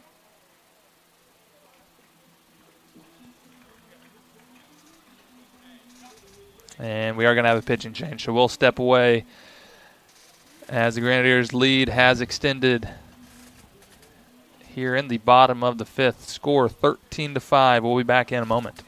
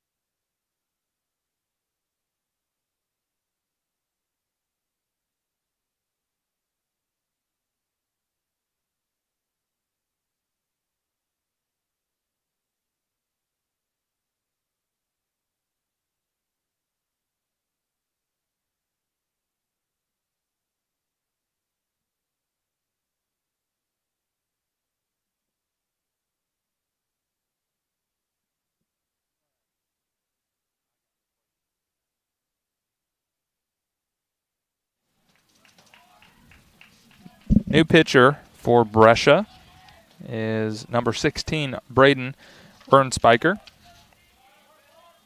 Bernspiker, the freshman from Louisville, Kentucky. A pseudo home game for the Bearcat. As his first pitch to Max Flock will be high for ball one. Grenadiers putting up a 7 spot so far and threatening for more. And Flock didn't like that one and called strike anyway.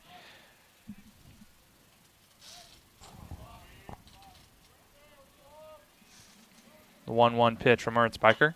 That one's going to be fouled back. Flock just a tick off today. Seeing a lot of balls fouled out of play over the third base dugout.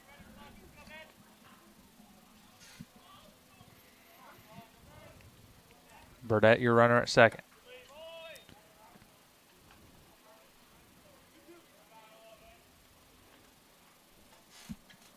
Count is 2-2. And another one fouled back out of play over the third base dugout. He's nothing but consistent today, Steven. Oh, he's been very, very consistent today.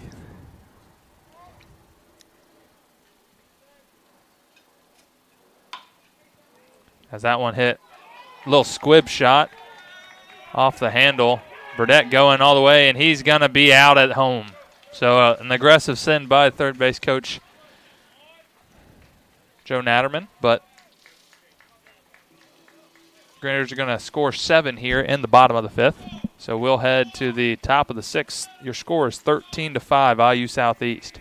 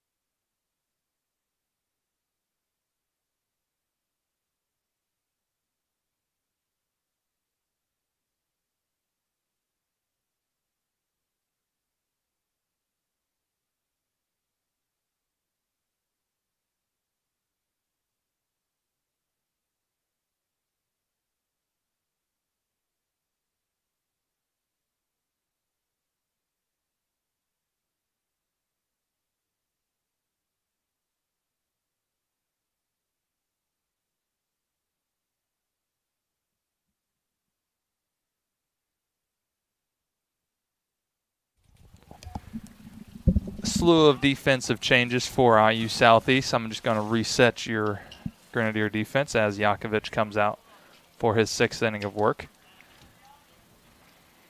And first pitch to Clements, skied into left side of the infield, Putnam there to make the catch. So 1 pitch, 1 out for Jakovic. Left to right in the outfield is Mackay Stoner. Luke Powell will shift from right to center field, and replacing him in right is Grant Shepard. Left side of your infield will remain the same in the form of Shield at third, Putnam at shortstop. As Coulter Hamilton will slot in at second base, and Connor Scheidt at first. So your catcher remains Logan Murphy. And that one's going to catch a piece of the new catcher, yeah, Josh Cossett.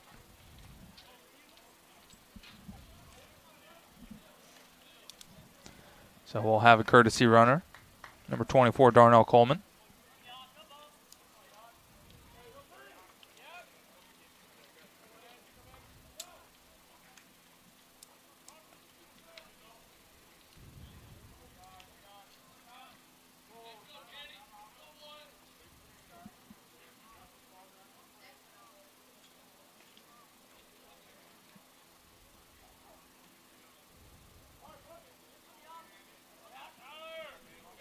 Kendall Courts will face Jakovic again. Healthy hack there by Courts.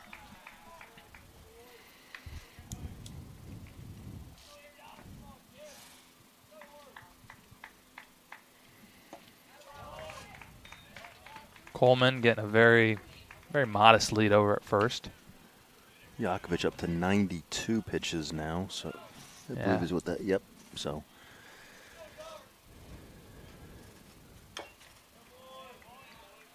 You got to believe this will be his last inning. Can he get through it or not will be the question. Yep.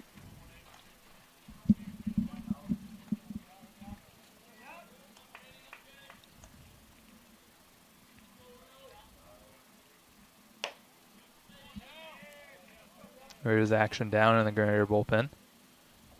Appears to be Cade Rush. Mize are good, but they're not great. Yep, that is who it is. So Rush looking to be the next Grenadier pitcher. Yakovich hoping to push that out as far as he can, but a good battle here by Courts could expedite it. As he approaches the 100-pitch mark, we'll see how much over that, if any, Brett Neffendorf will let his right-hander go. Another 1-2. That one hit on the screws out to Powell. And that's going to get over his head, so that's going to be extra bases.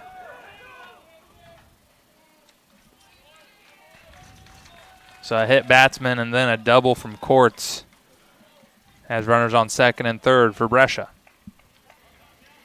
Just smoked right over the head of Luke Powell there.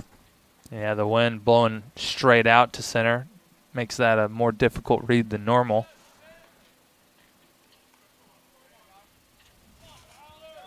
That'll bring up the third baseman, Gavin Reams.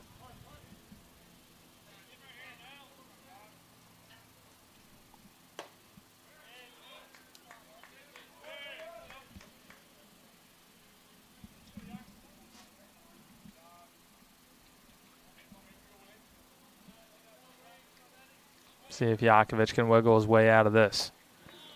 Not doing a good job so far as he falls behind Reams 2-0.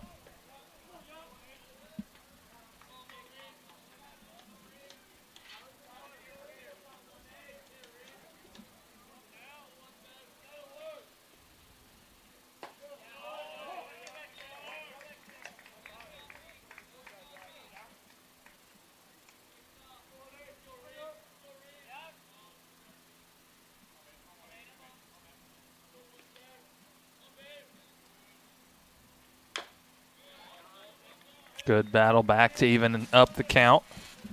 2 balls and 2 strikes.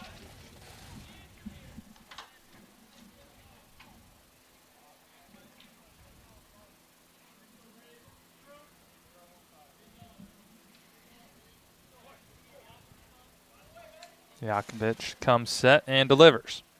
Breaking ball, cut on and missed. Strike 3. And Reams strikes out for the 3rd time today. He's going to be having nightmares about Yakovich tonight. Strikeout number 10 for Tyler. And Neff is going to stick with the right-hander, at least as of now, to face Hugo Benoit.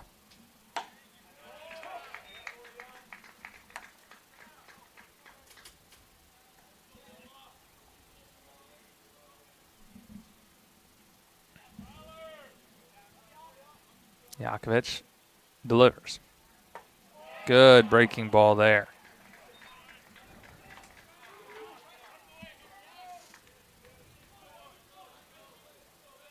See if he can escape.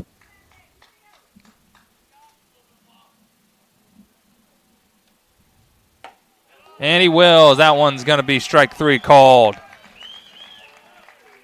So after a couple base runners and the double by Courts, Yak strands the runners in scoring position to keep this lead at 7, or 8 rather, as we head to the bottom of the 6th. IU Southeast, 13-5.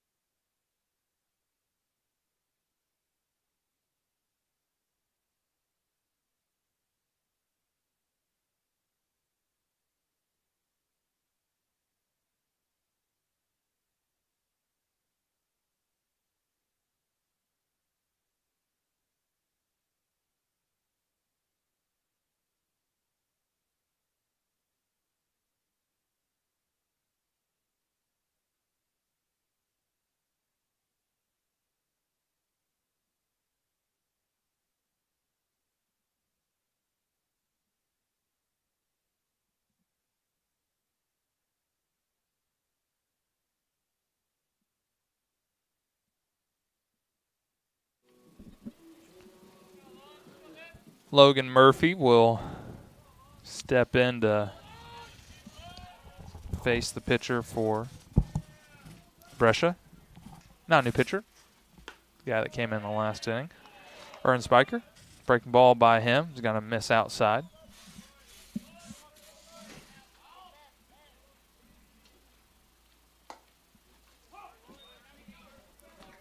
Getting into the late part of this one. Grenadiers with the expanded lead. You know, and like we mentioned earlier, Stephen, you'd love to see if you can't save a couple innings out of the bullpen, but that's still going to take some more offense from the Grenadiers. Yeah, this is a pretty important inning, honestly, for the rest of the series, just because you want to limit the bullpen usage as much as you can here.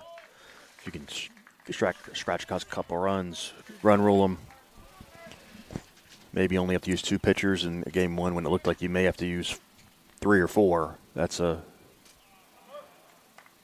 definitely a positive. 2-2 pitch. That one's hit well into left center, and that's going to get down. And that's going to get by Miller in center, so that's going to be extra bases. Murphy coming around, and he's going for 3. It's going to be close. The throw from Troutman, not in time. He turns on the Jets there and cruises into third with a triple. He's got the 2 hardest legs of the cycle. Not sure. What else does he have on the day, Steven? Let's see. He's got a single, I believe. So is he just double short? I think he's just double short, yeah. Trevor Goodwin comes in. Good breaking ball there from Ern Spiker.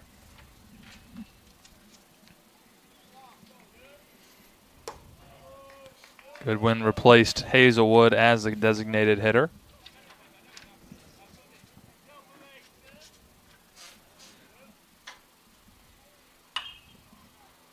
That one popped high. See if they'll challenge him as Yurt's running for Murphy. And he's going, throws, going to be up the line, so that's going to be a sacrifice fly for Trevor Goodwin. So Goodwin does his job, drives in another run, and the Grenadier lead expands to 9. That'll bring up Makai Stoner. Stoner replaced Colin Long in left. And will bat for the first time today.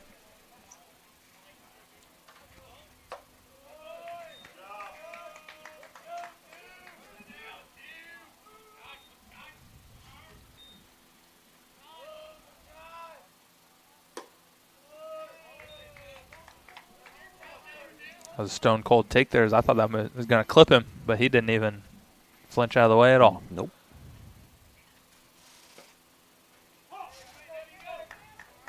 Ern Spiker battles back there for strike 1. Count now 2-1.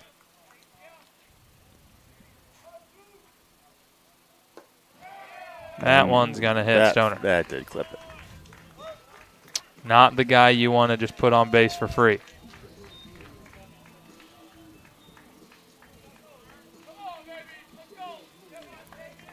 As I do know, when they did some preseason testing, Stoner's sprint speed is north of 20 miles an hour.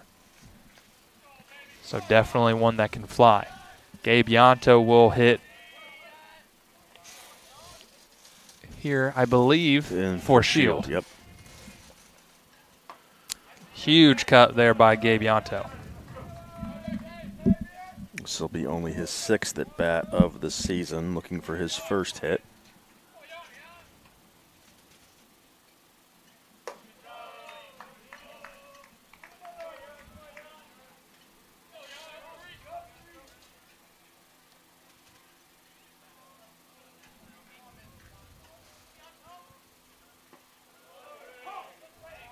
Good 12-6 breaking ball there from Ern Spiker.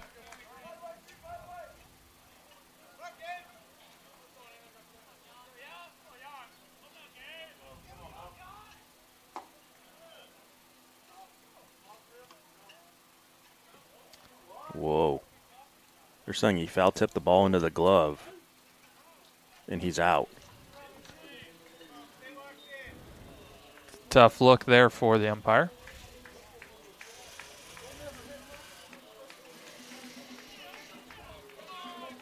So I guess that's going to be a foul tip strikeout. Yep. Grant Shepard steps in for his first at-bat as he entered the game for Mason White.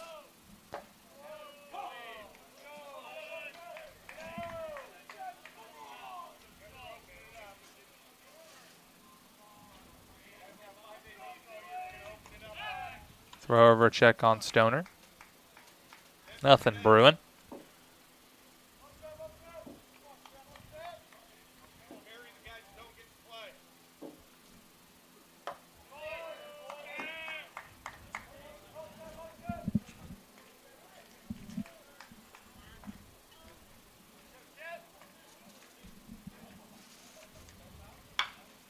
That one's going to be fielded by Ben Wan. A good play there by Aaron Spiker is going to get Shepard over at first. So the Grenadiers scratch one as they grow their lead to 9 as we head to the top of the 7th. Your score 14-5 IU Southeast.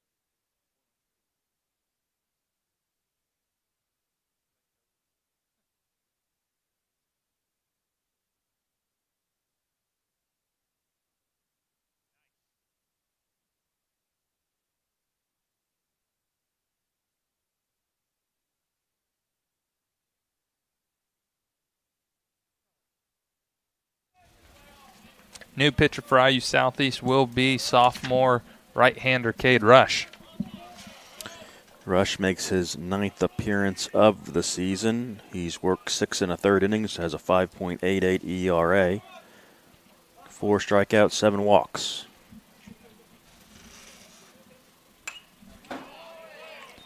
Troutman steps in, and he's ready to swing as he'll foul that first pitch back off the press box. Cade's 0-2 so far on the year.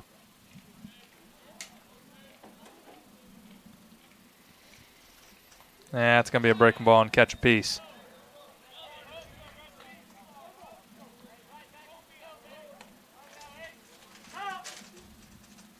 That'll turn the lineup over for Brescia. Marco Miller will get another crack at it.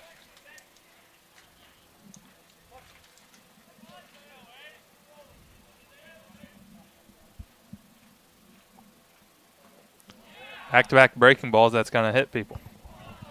Not the start you're looking for Cade Rush.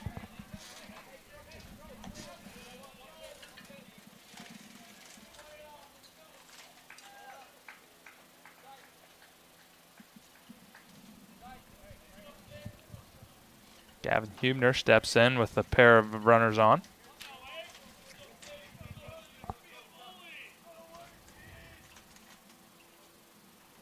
I think you could probably set fastball here. I hope that's what's coming. It is, and it's high.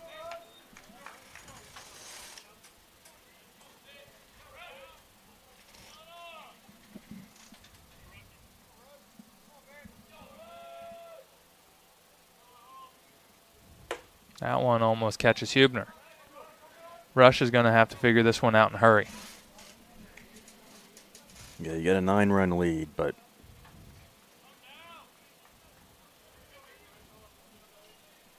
you can't keep giving easy paths to the base paths here.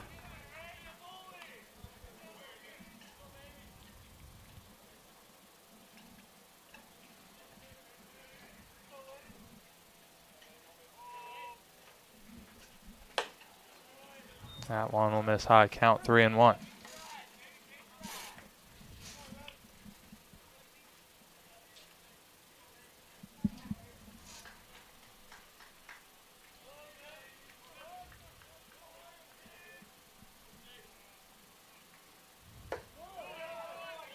And now they're loaded. So 2 hit batters and then a walk. Grenadiers still looking for the first out here in the top of the 7th. Brings up the now designated hitter, Johnny Foti. I mean, the way the wind's blowing, one swing of the bat can make this a lot more interesting. Yes. Because right in the heart of the order for Brescia. And I think Foti was trying to make things very interesting with that swing. Yeah, that was a hefty hack.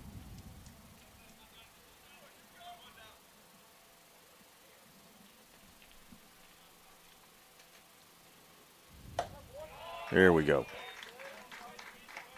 Ahead 0-2.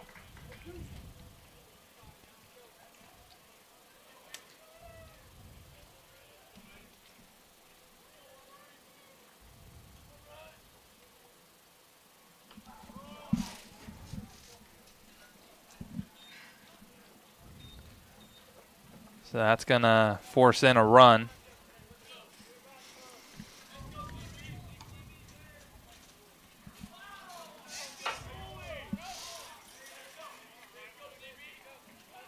And going to have a pinch hitter here for Clements in the form of Camden Brothers, number 26.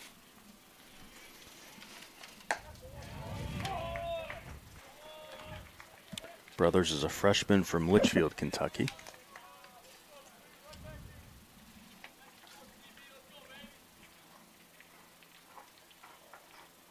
.206 batter. That one's hit weakly. It's Putnam, and he's going to get the force out at third, so that's the only play he was going to have. Good job by Shield to get back. So Grenadiers do find the first out, but another run does come across to score. That'll be a not very common 6-5 fielder's choice. The old 6-5 fielder's choice, yes.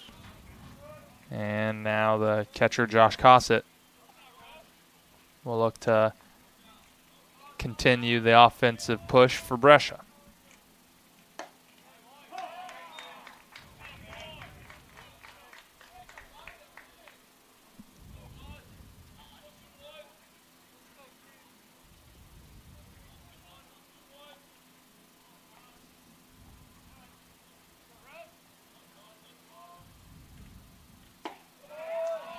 There's a good breaking ball.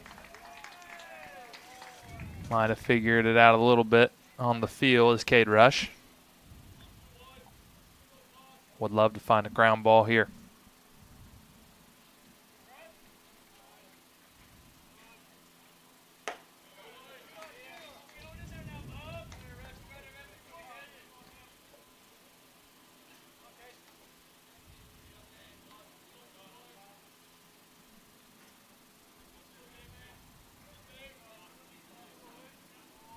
The 1-2. Way outside.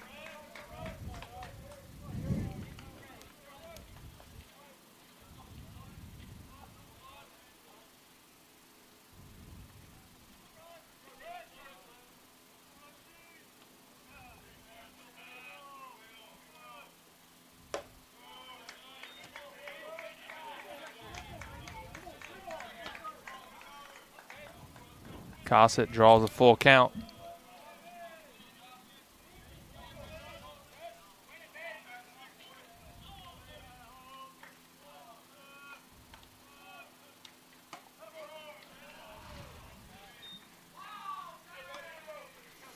And they're loaded once again.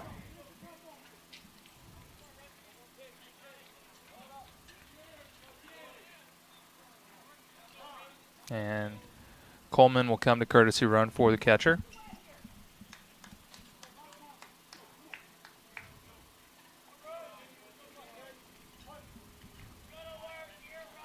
It looks like this is going to be Rush's game to figure out. I don't see much happening over in the bullpen unless there's a throw down, nothing doing. Yeah, there's someone throwing down there. I don't know how quick or urgently they are getting loose.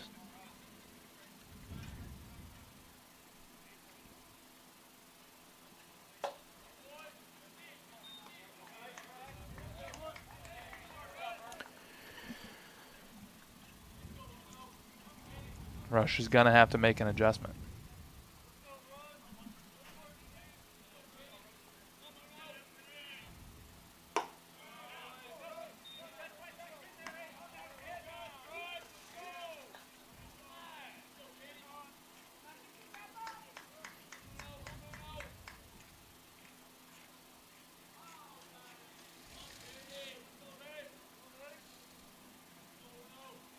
Two-one pitch. Going to be chopped to Hamilton.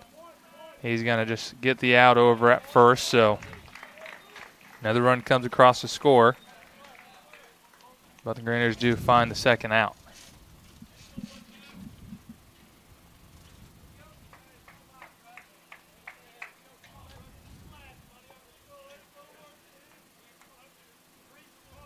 Brescia's chipping away, got the lead, or the deficit rather, back down to 6.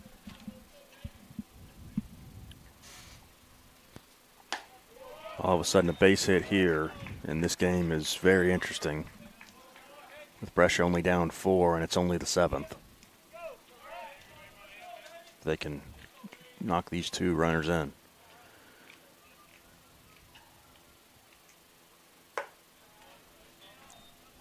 Reams is probably just glad he doesn't have to face Jakovic anymore. With 3 strikeouts on the day, can he come through here and get Brescia back in this? The 1-1 pitch from Rush. That one's high.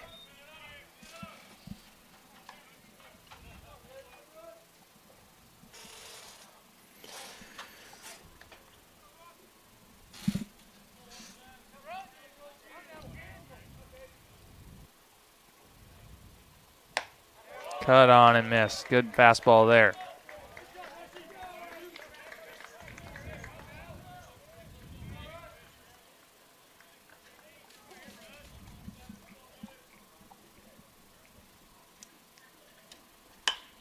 That one hit off the end. That's going to get down. So that's going to be an RBI hit for Reams.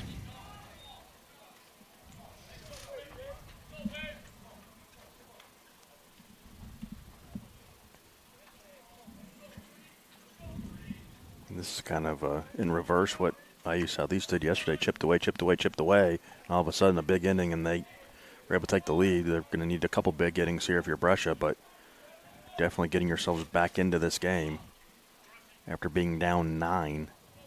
Yeah, Benoit already 1 homer on the day. Takes a healthy cut of that, fouled off the catcher.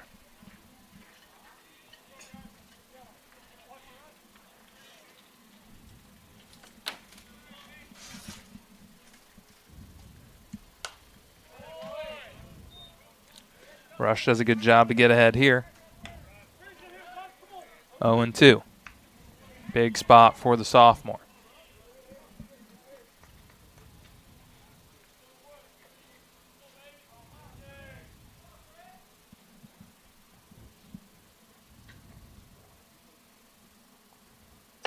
Cut on and missed.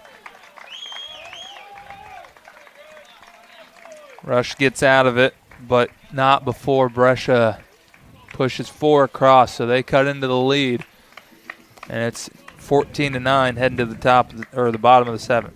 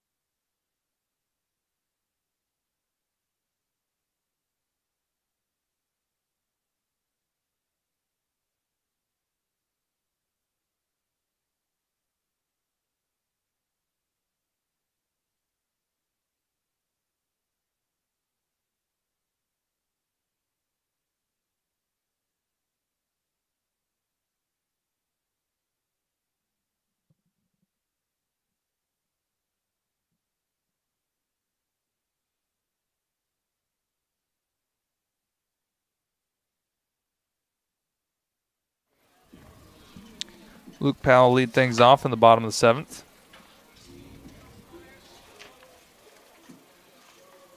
Ern Spiker out for another inning.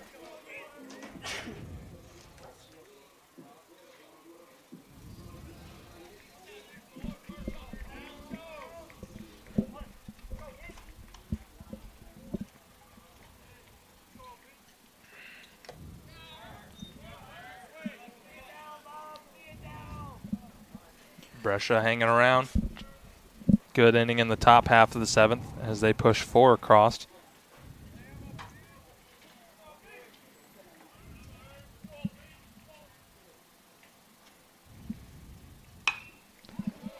That one's going to be through the right side, and that's going to be a leadoff base hit for Luke Powell.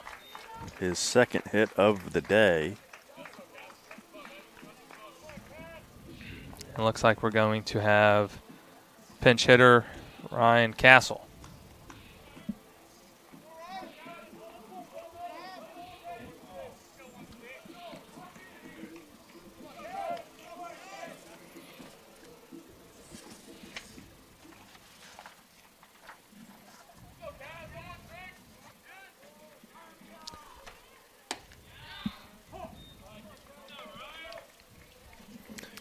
Cass only his 4th game this season and 3rd at bat, but he's hitting .500.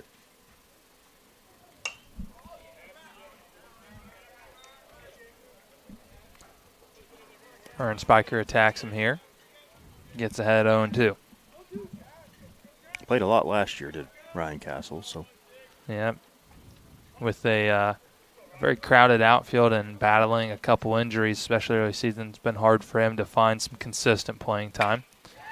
But that one's going to be roped down the left field line, and that should be extra bases. He slips out of the box, but he's going to be around and sending Powell, so that's going to be an RBI double for Ryan Castle.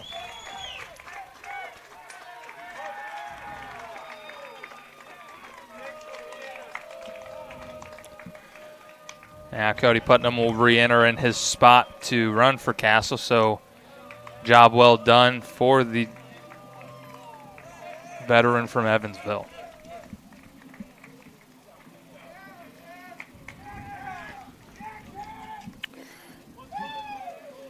And now Coulter Hamilton.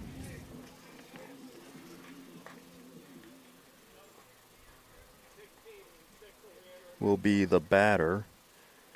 He's hitting .250 on the season, has an RBI, only 9 at bats for the freshman from Brownsburg, who's taken over at second base.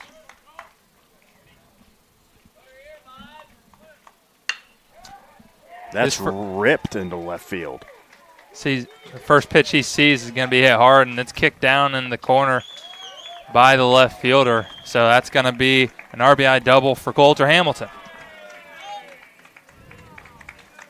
So he and Putnam trade places. Putnam comes around to score, and it's 16-9 here in the 7th. You see scores on Sundays about this high. Mm-hmm. From both teams. Apparently, an offensive display. Apparently, a couple missed extra points somewhere. Or a lot of field goals. A lot of field goals. So Connor Scheidt gets his opportunity.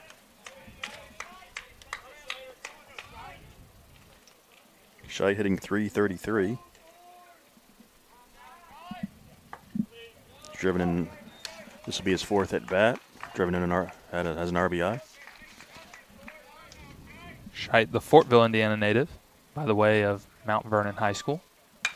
That one hit hard. That one's got a chance to get down, but great job from Miller to range over and stick his arm out and make a really nice catch on the run. As off the bat, I thought that one had a chance just off the end from Scheidt. Good range. We've seen it all weekend. Absolutely.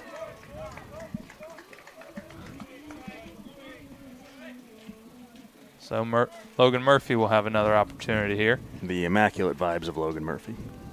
Who we believe just double shy of the cycle. I believe that's the case. Ask our resident statistician to double check on that one for us.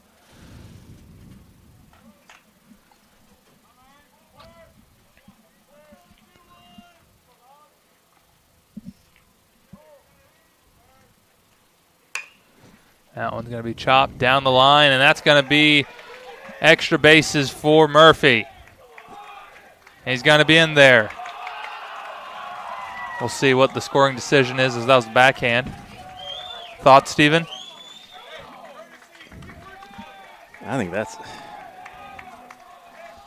God, that's tough. You think that's a hit? Okay. So a double. So that is going to be a cycle then for Logan Murphy.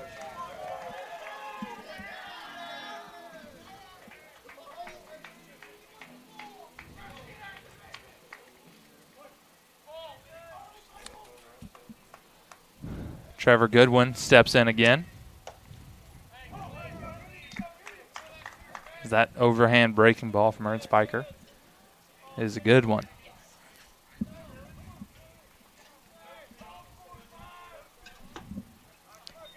Big swing and a miss there by Goodwin.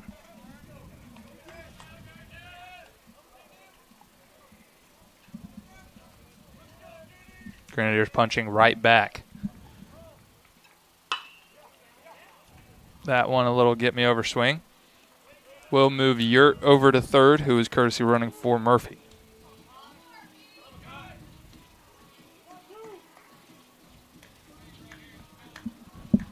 Now Mackay Stoner. Looks like if we get that far, Shield's going to re-enter here.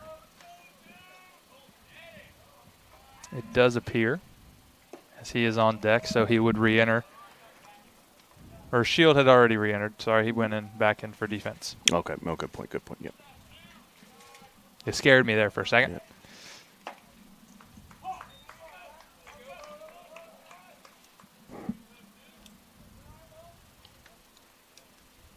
So a marathon game continues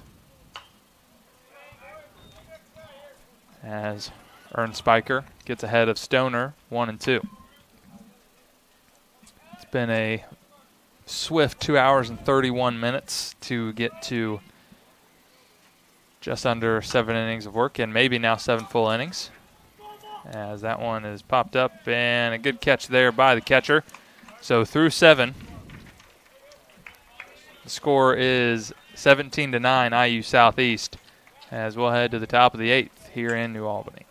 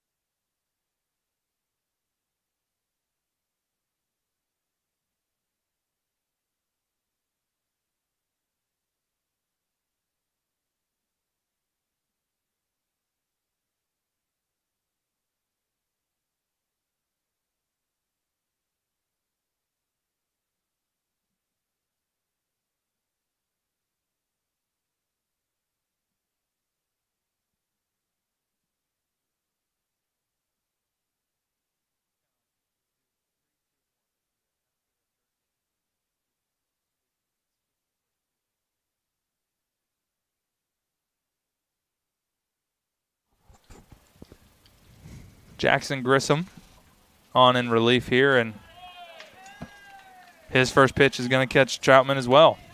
So Grenadiers cannot get out of their own way in this one. Grissom on for his 5th appearance. He's only worked 3 1/3 innings. 2 walks, 2 strikeouts, a 5.4, or a Ks per 9 of 5.4, giving a couple home runs. And that's going to be a breaking ball, missed well high to Miller.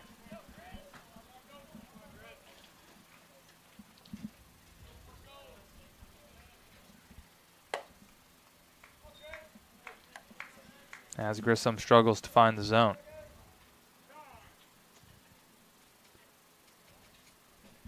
Ball on the field again.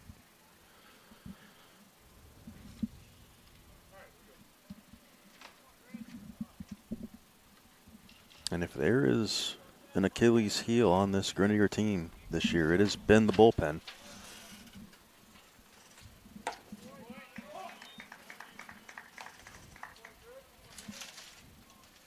Something they're going to have to rectify before the conference tournament, which is about 4 weeks away.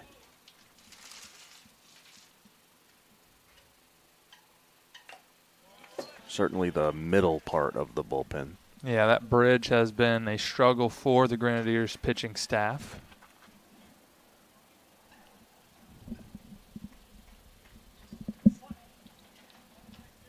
They're searching on finding some of those people that, just quote-unquote eat innings. Grissom trying to do so here.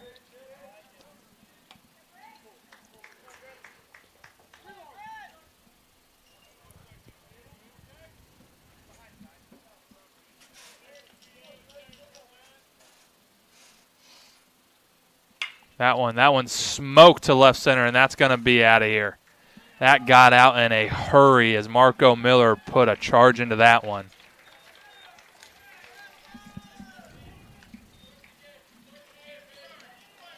Miller with his 5th home run of the season. And you're right, a charge quickly out of here. Grenadiers lead back to 6.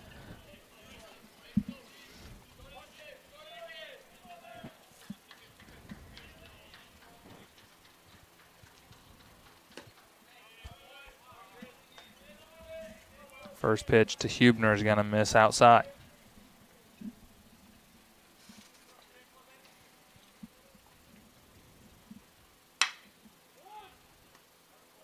Play by Putnam with a strong throw. So good bounce back by Grissom. And on the other side for Brescia, they've, every single time you think you have them kind of down and out, they've battled back every subsequent inning. It's they do keep fighting. And again, it's a 6-run deficit in the 8th. You would think that it would be insurmountable, but with the way the wind's blowing out today. And already, on the board you have a 7-run inning, a 4-run inning, a 4-run inning, a 3-run inning, a 5-run inning between the two ball clubs. So you never know what's going to happen, as this one has been very offensive anyway.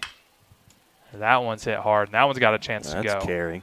And that one's out of here. So another home run for Brescia, this one by Fode. So he started the game, stayed in as the designated hitter, and he hits his first home run of the season. And it's now a 17-12 game. And Brett Neffendorf going to come out. We'll see if there will be a change.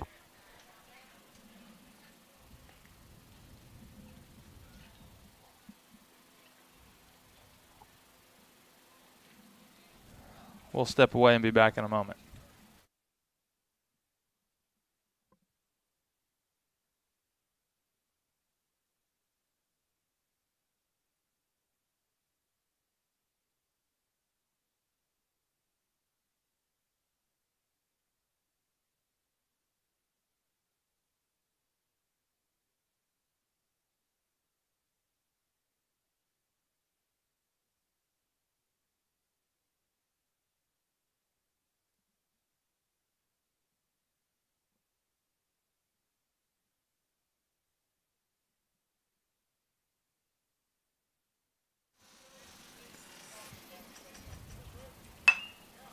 First pitch going to be grounded up the middle.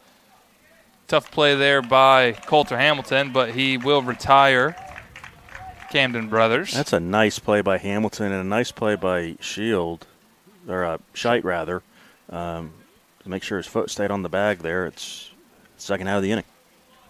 And that'll bring up the catcher, number 21, Josh Cossett.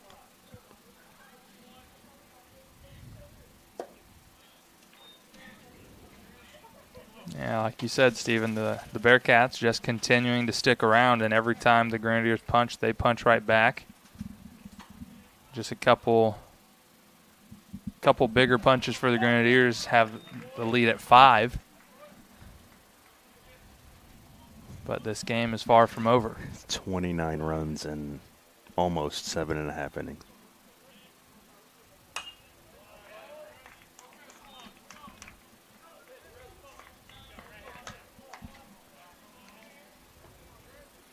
And maybe a couple of those home runs were wind-aided, but most of them were absolute missiles. It wouldn't matter what the wind was doing.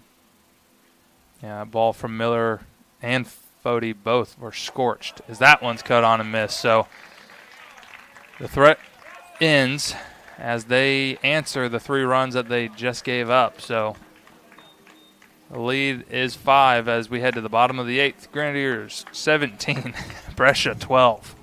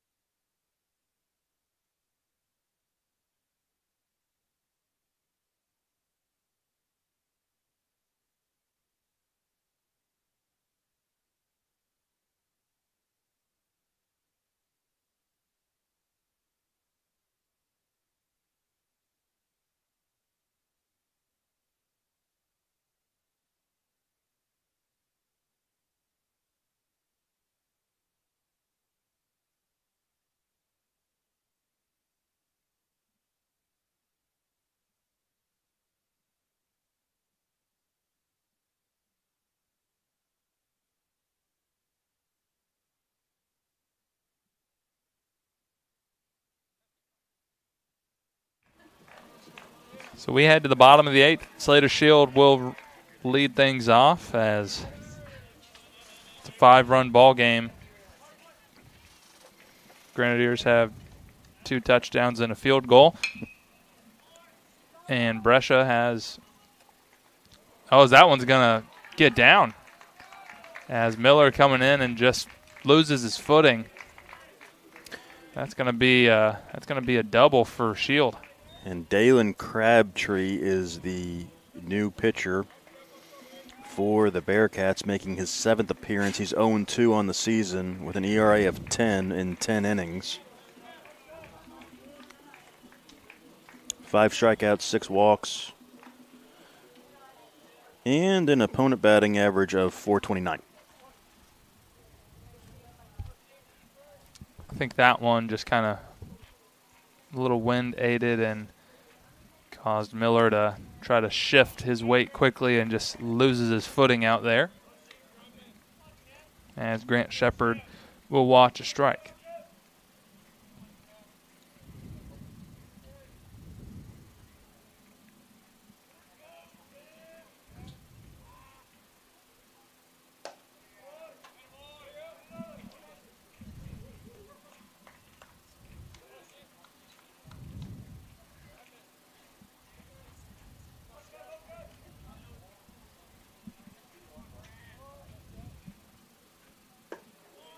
Nice pitch there by Crabtree.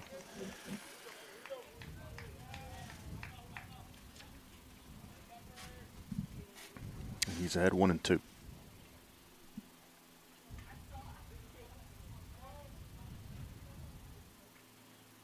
And the pitch.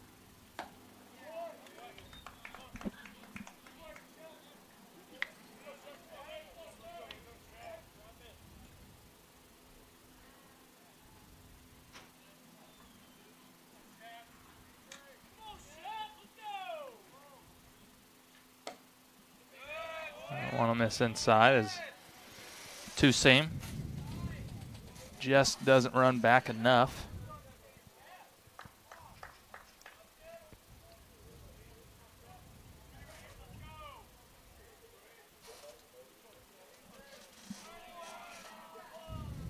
Three-two pitch to Shepard. That one right back up the middle and off of Crabtree. That's going to be an infield single for Shepard.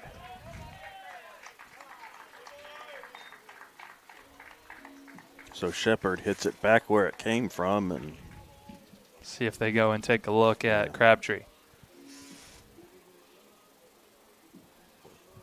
He says he's good.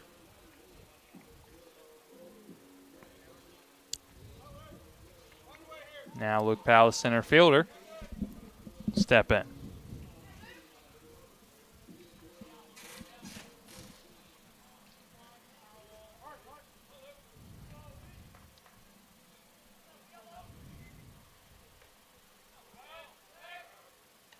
See how aggressive the Grenadiers are on the base paths as their lead has diminished to only 5.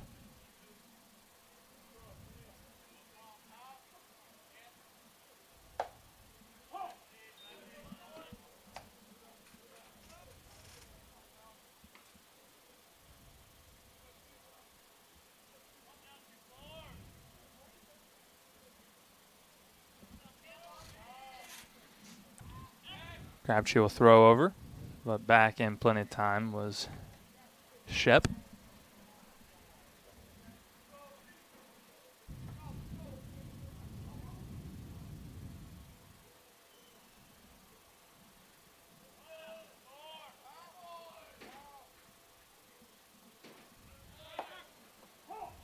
Good breaking ball, and that's going to be thrown down by Casa, and so Shield is going to score.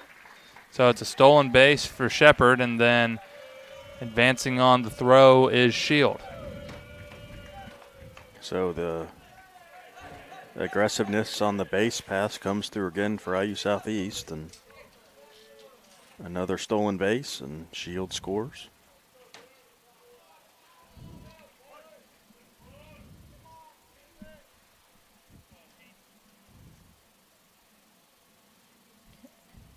Luke Powell behind the count 0-2. That one's going to miss just outside. The way today's gone, wasn't sure.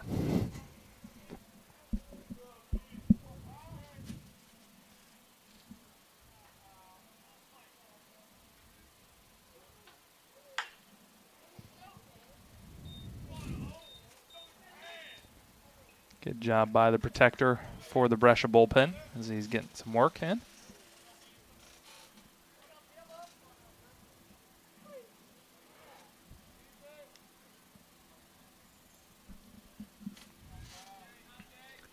Pitch to Powell.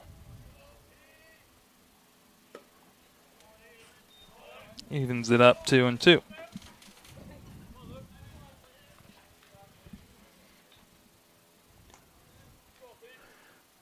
Luke looking for his third hit of the contest.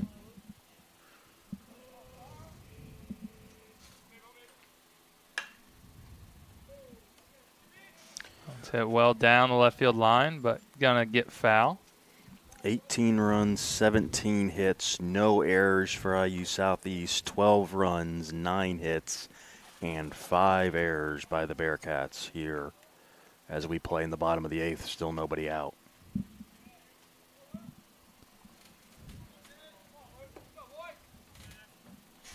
They'll let Brothers get back into position after the long run.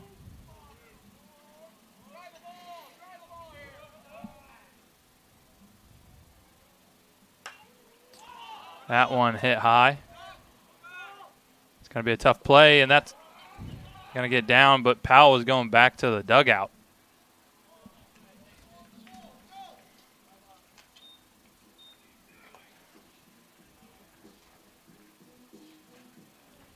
As I know the coaching staff can't be pleased with that effort from Powell.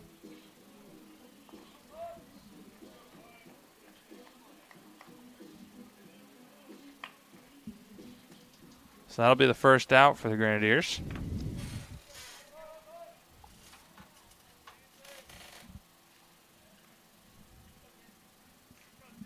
Brings up Cody Putnam. He also bumped into the catcher on that play, too. I thought he evaded. I saw.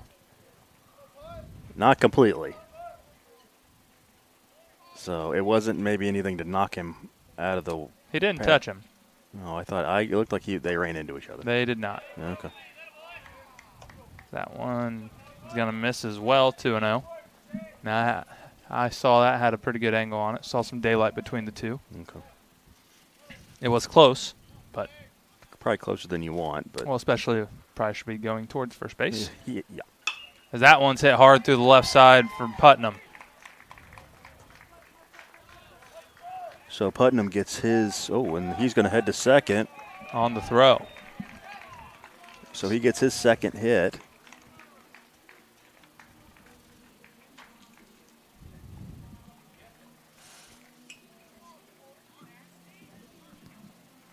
And Coulter Hamilton will have another opportunity here.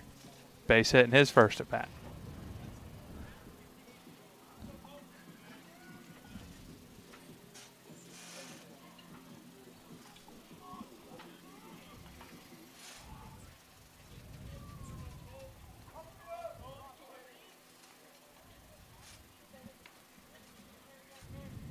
Runners on second and third.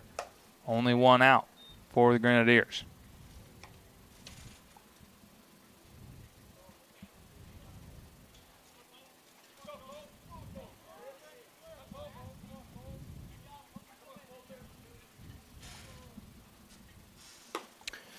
And I'll say this, I mean, it looks like the Grenadiers are on their way to maybe a second win in this series if they get it. You know, they've got a 6-run lead, but if you're the coaching staff, you can't be thrilled with how these games have gone. Yeah, the offense has bailed you out twice. That one's going to be through the left side as well. So another RBI for Coulter Hamilton, and now the Grenadiers have runners on the corners. So a 19-12 game as Coulter Hamilton has done well here in relief. I mean, you can get creative with some scores here, you know. Touchdown, a field goal, and a safety for Brescia. 3 touchdowns, all missed extra points. Or one made extra point for IU Southeast. As this and a is safety, yeah. But a wild score, 19-12. Connor Scheidt will step in. First pitch, swinging, that's through the right side. That'll be another run.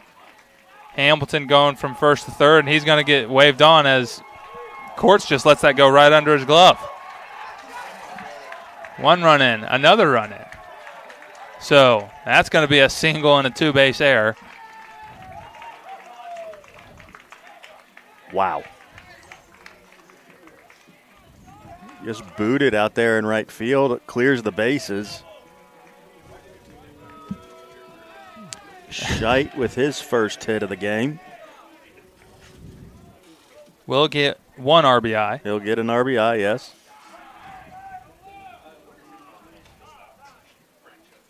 And assistant coach for Brescia is going to come out. They're going to have a quick discussion, so we'll step away and be back in a moment.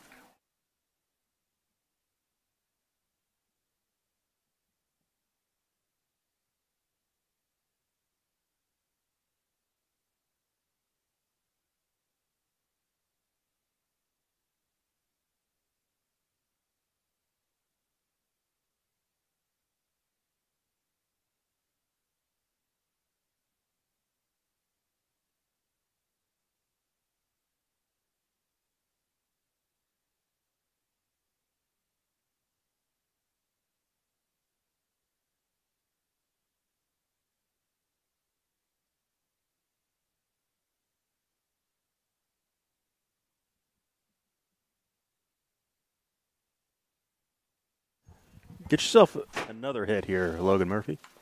And that one off the end as the game-ending run just 90 feet away.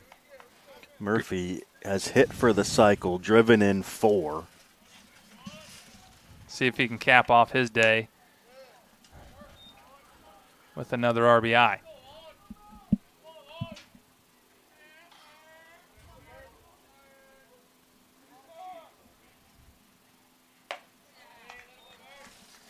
Crabtree staying away from Murphy, not the worst idea we've seen, as he's having a day.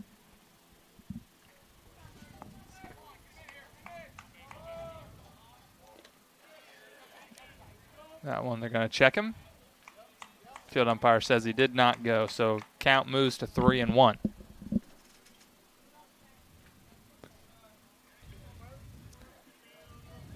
Approaching the third hour of this game. I said pack a lunch earlier. I wasn't wrong. You were not. That one, breaking ball. That's going to get to the backstop. Is that going to do it? Yes. So this one, not pretty from either side, really, but going to be final score of 22-12. Grenadiers take game 2 of this series. They'll have the 7-inning game coming up in approximately a half hour. And as you said, Stephen, I think Grenadiers have walked away with 2 wins in the first 2 games, but you cannot be pleased if you're Brett Neffendorf and company. No, I mean, the only bright spot has really been the offense so far. The pitching staff has had issues. The starters have not gotten off to good outings in either game so far. We saw yesterday, I think the bullpen did very well, but there were only 2 pitchers needed.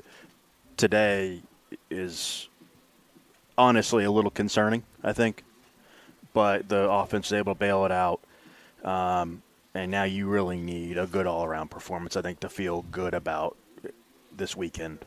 Absolutely. At all here in Game 3. Yeah, as Yakovich starts Battle. off shaky, but really settled in, especially after that second inning. Even the only thing in the second was the solo shot from Benoit, and then goes, 4 scoreless after. Yep. So a good job by Yakovich to battle back. But, yeah, all wins don't look the same, and you're going to take the win nonetheless. So Grenadiers take game 2. Final score 22-12. And we will be back in about a half hour for game 3 and the final game of this 3-game set. For Stephen Oots, I'm Kyle Hawkins. We'll see you in a bit.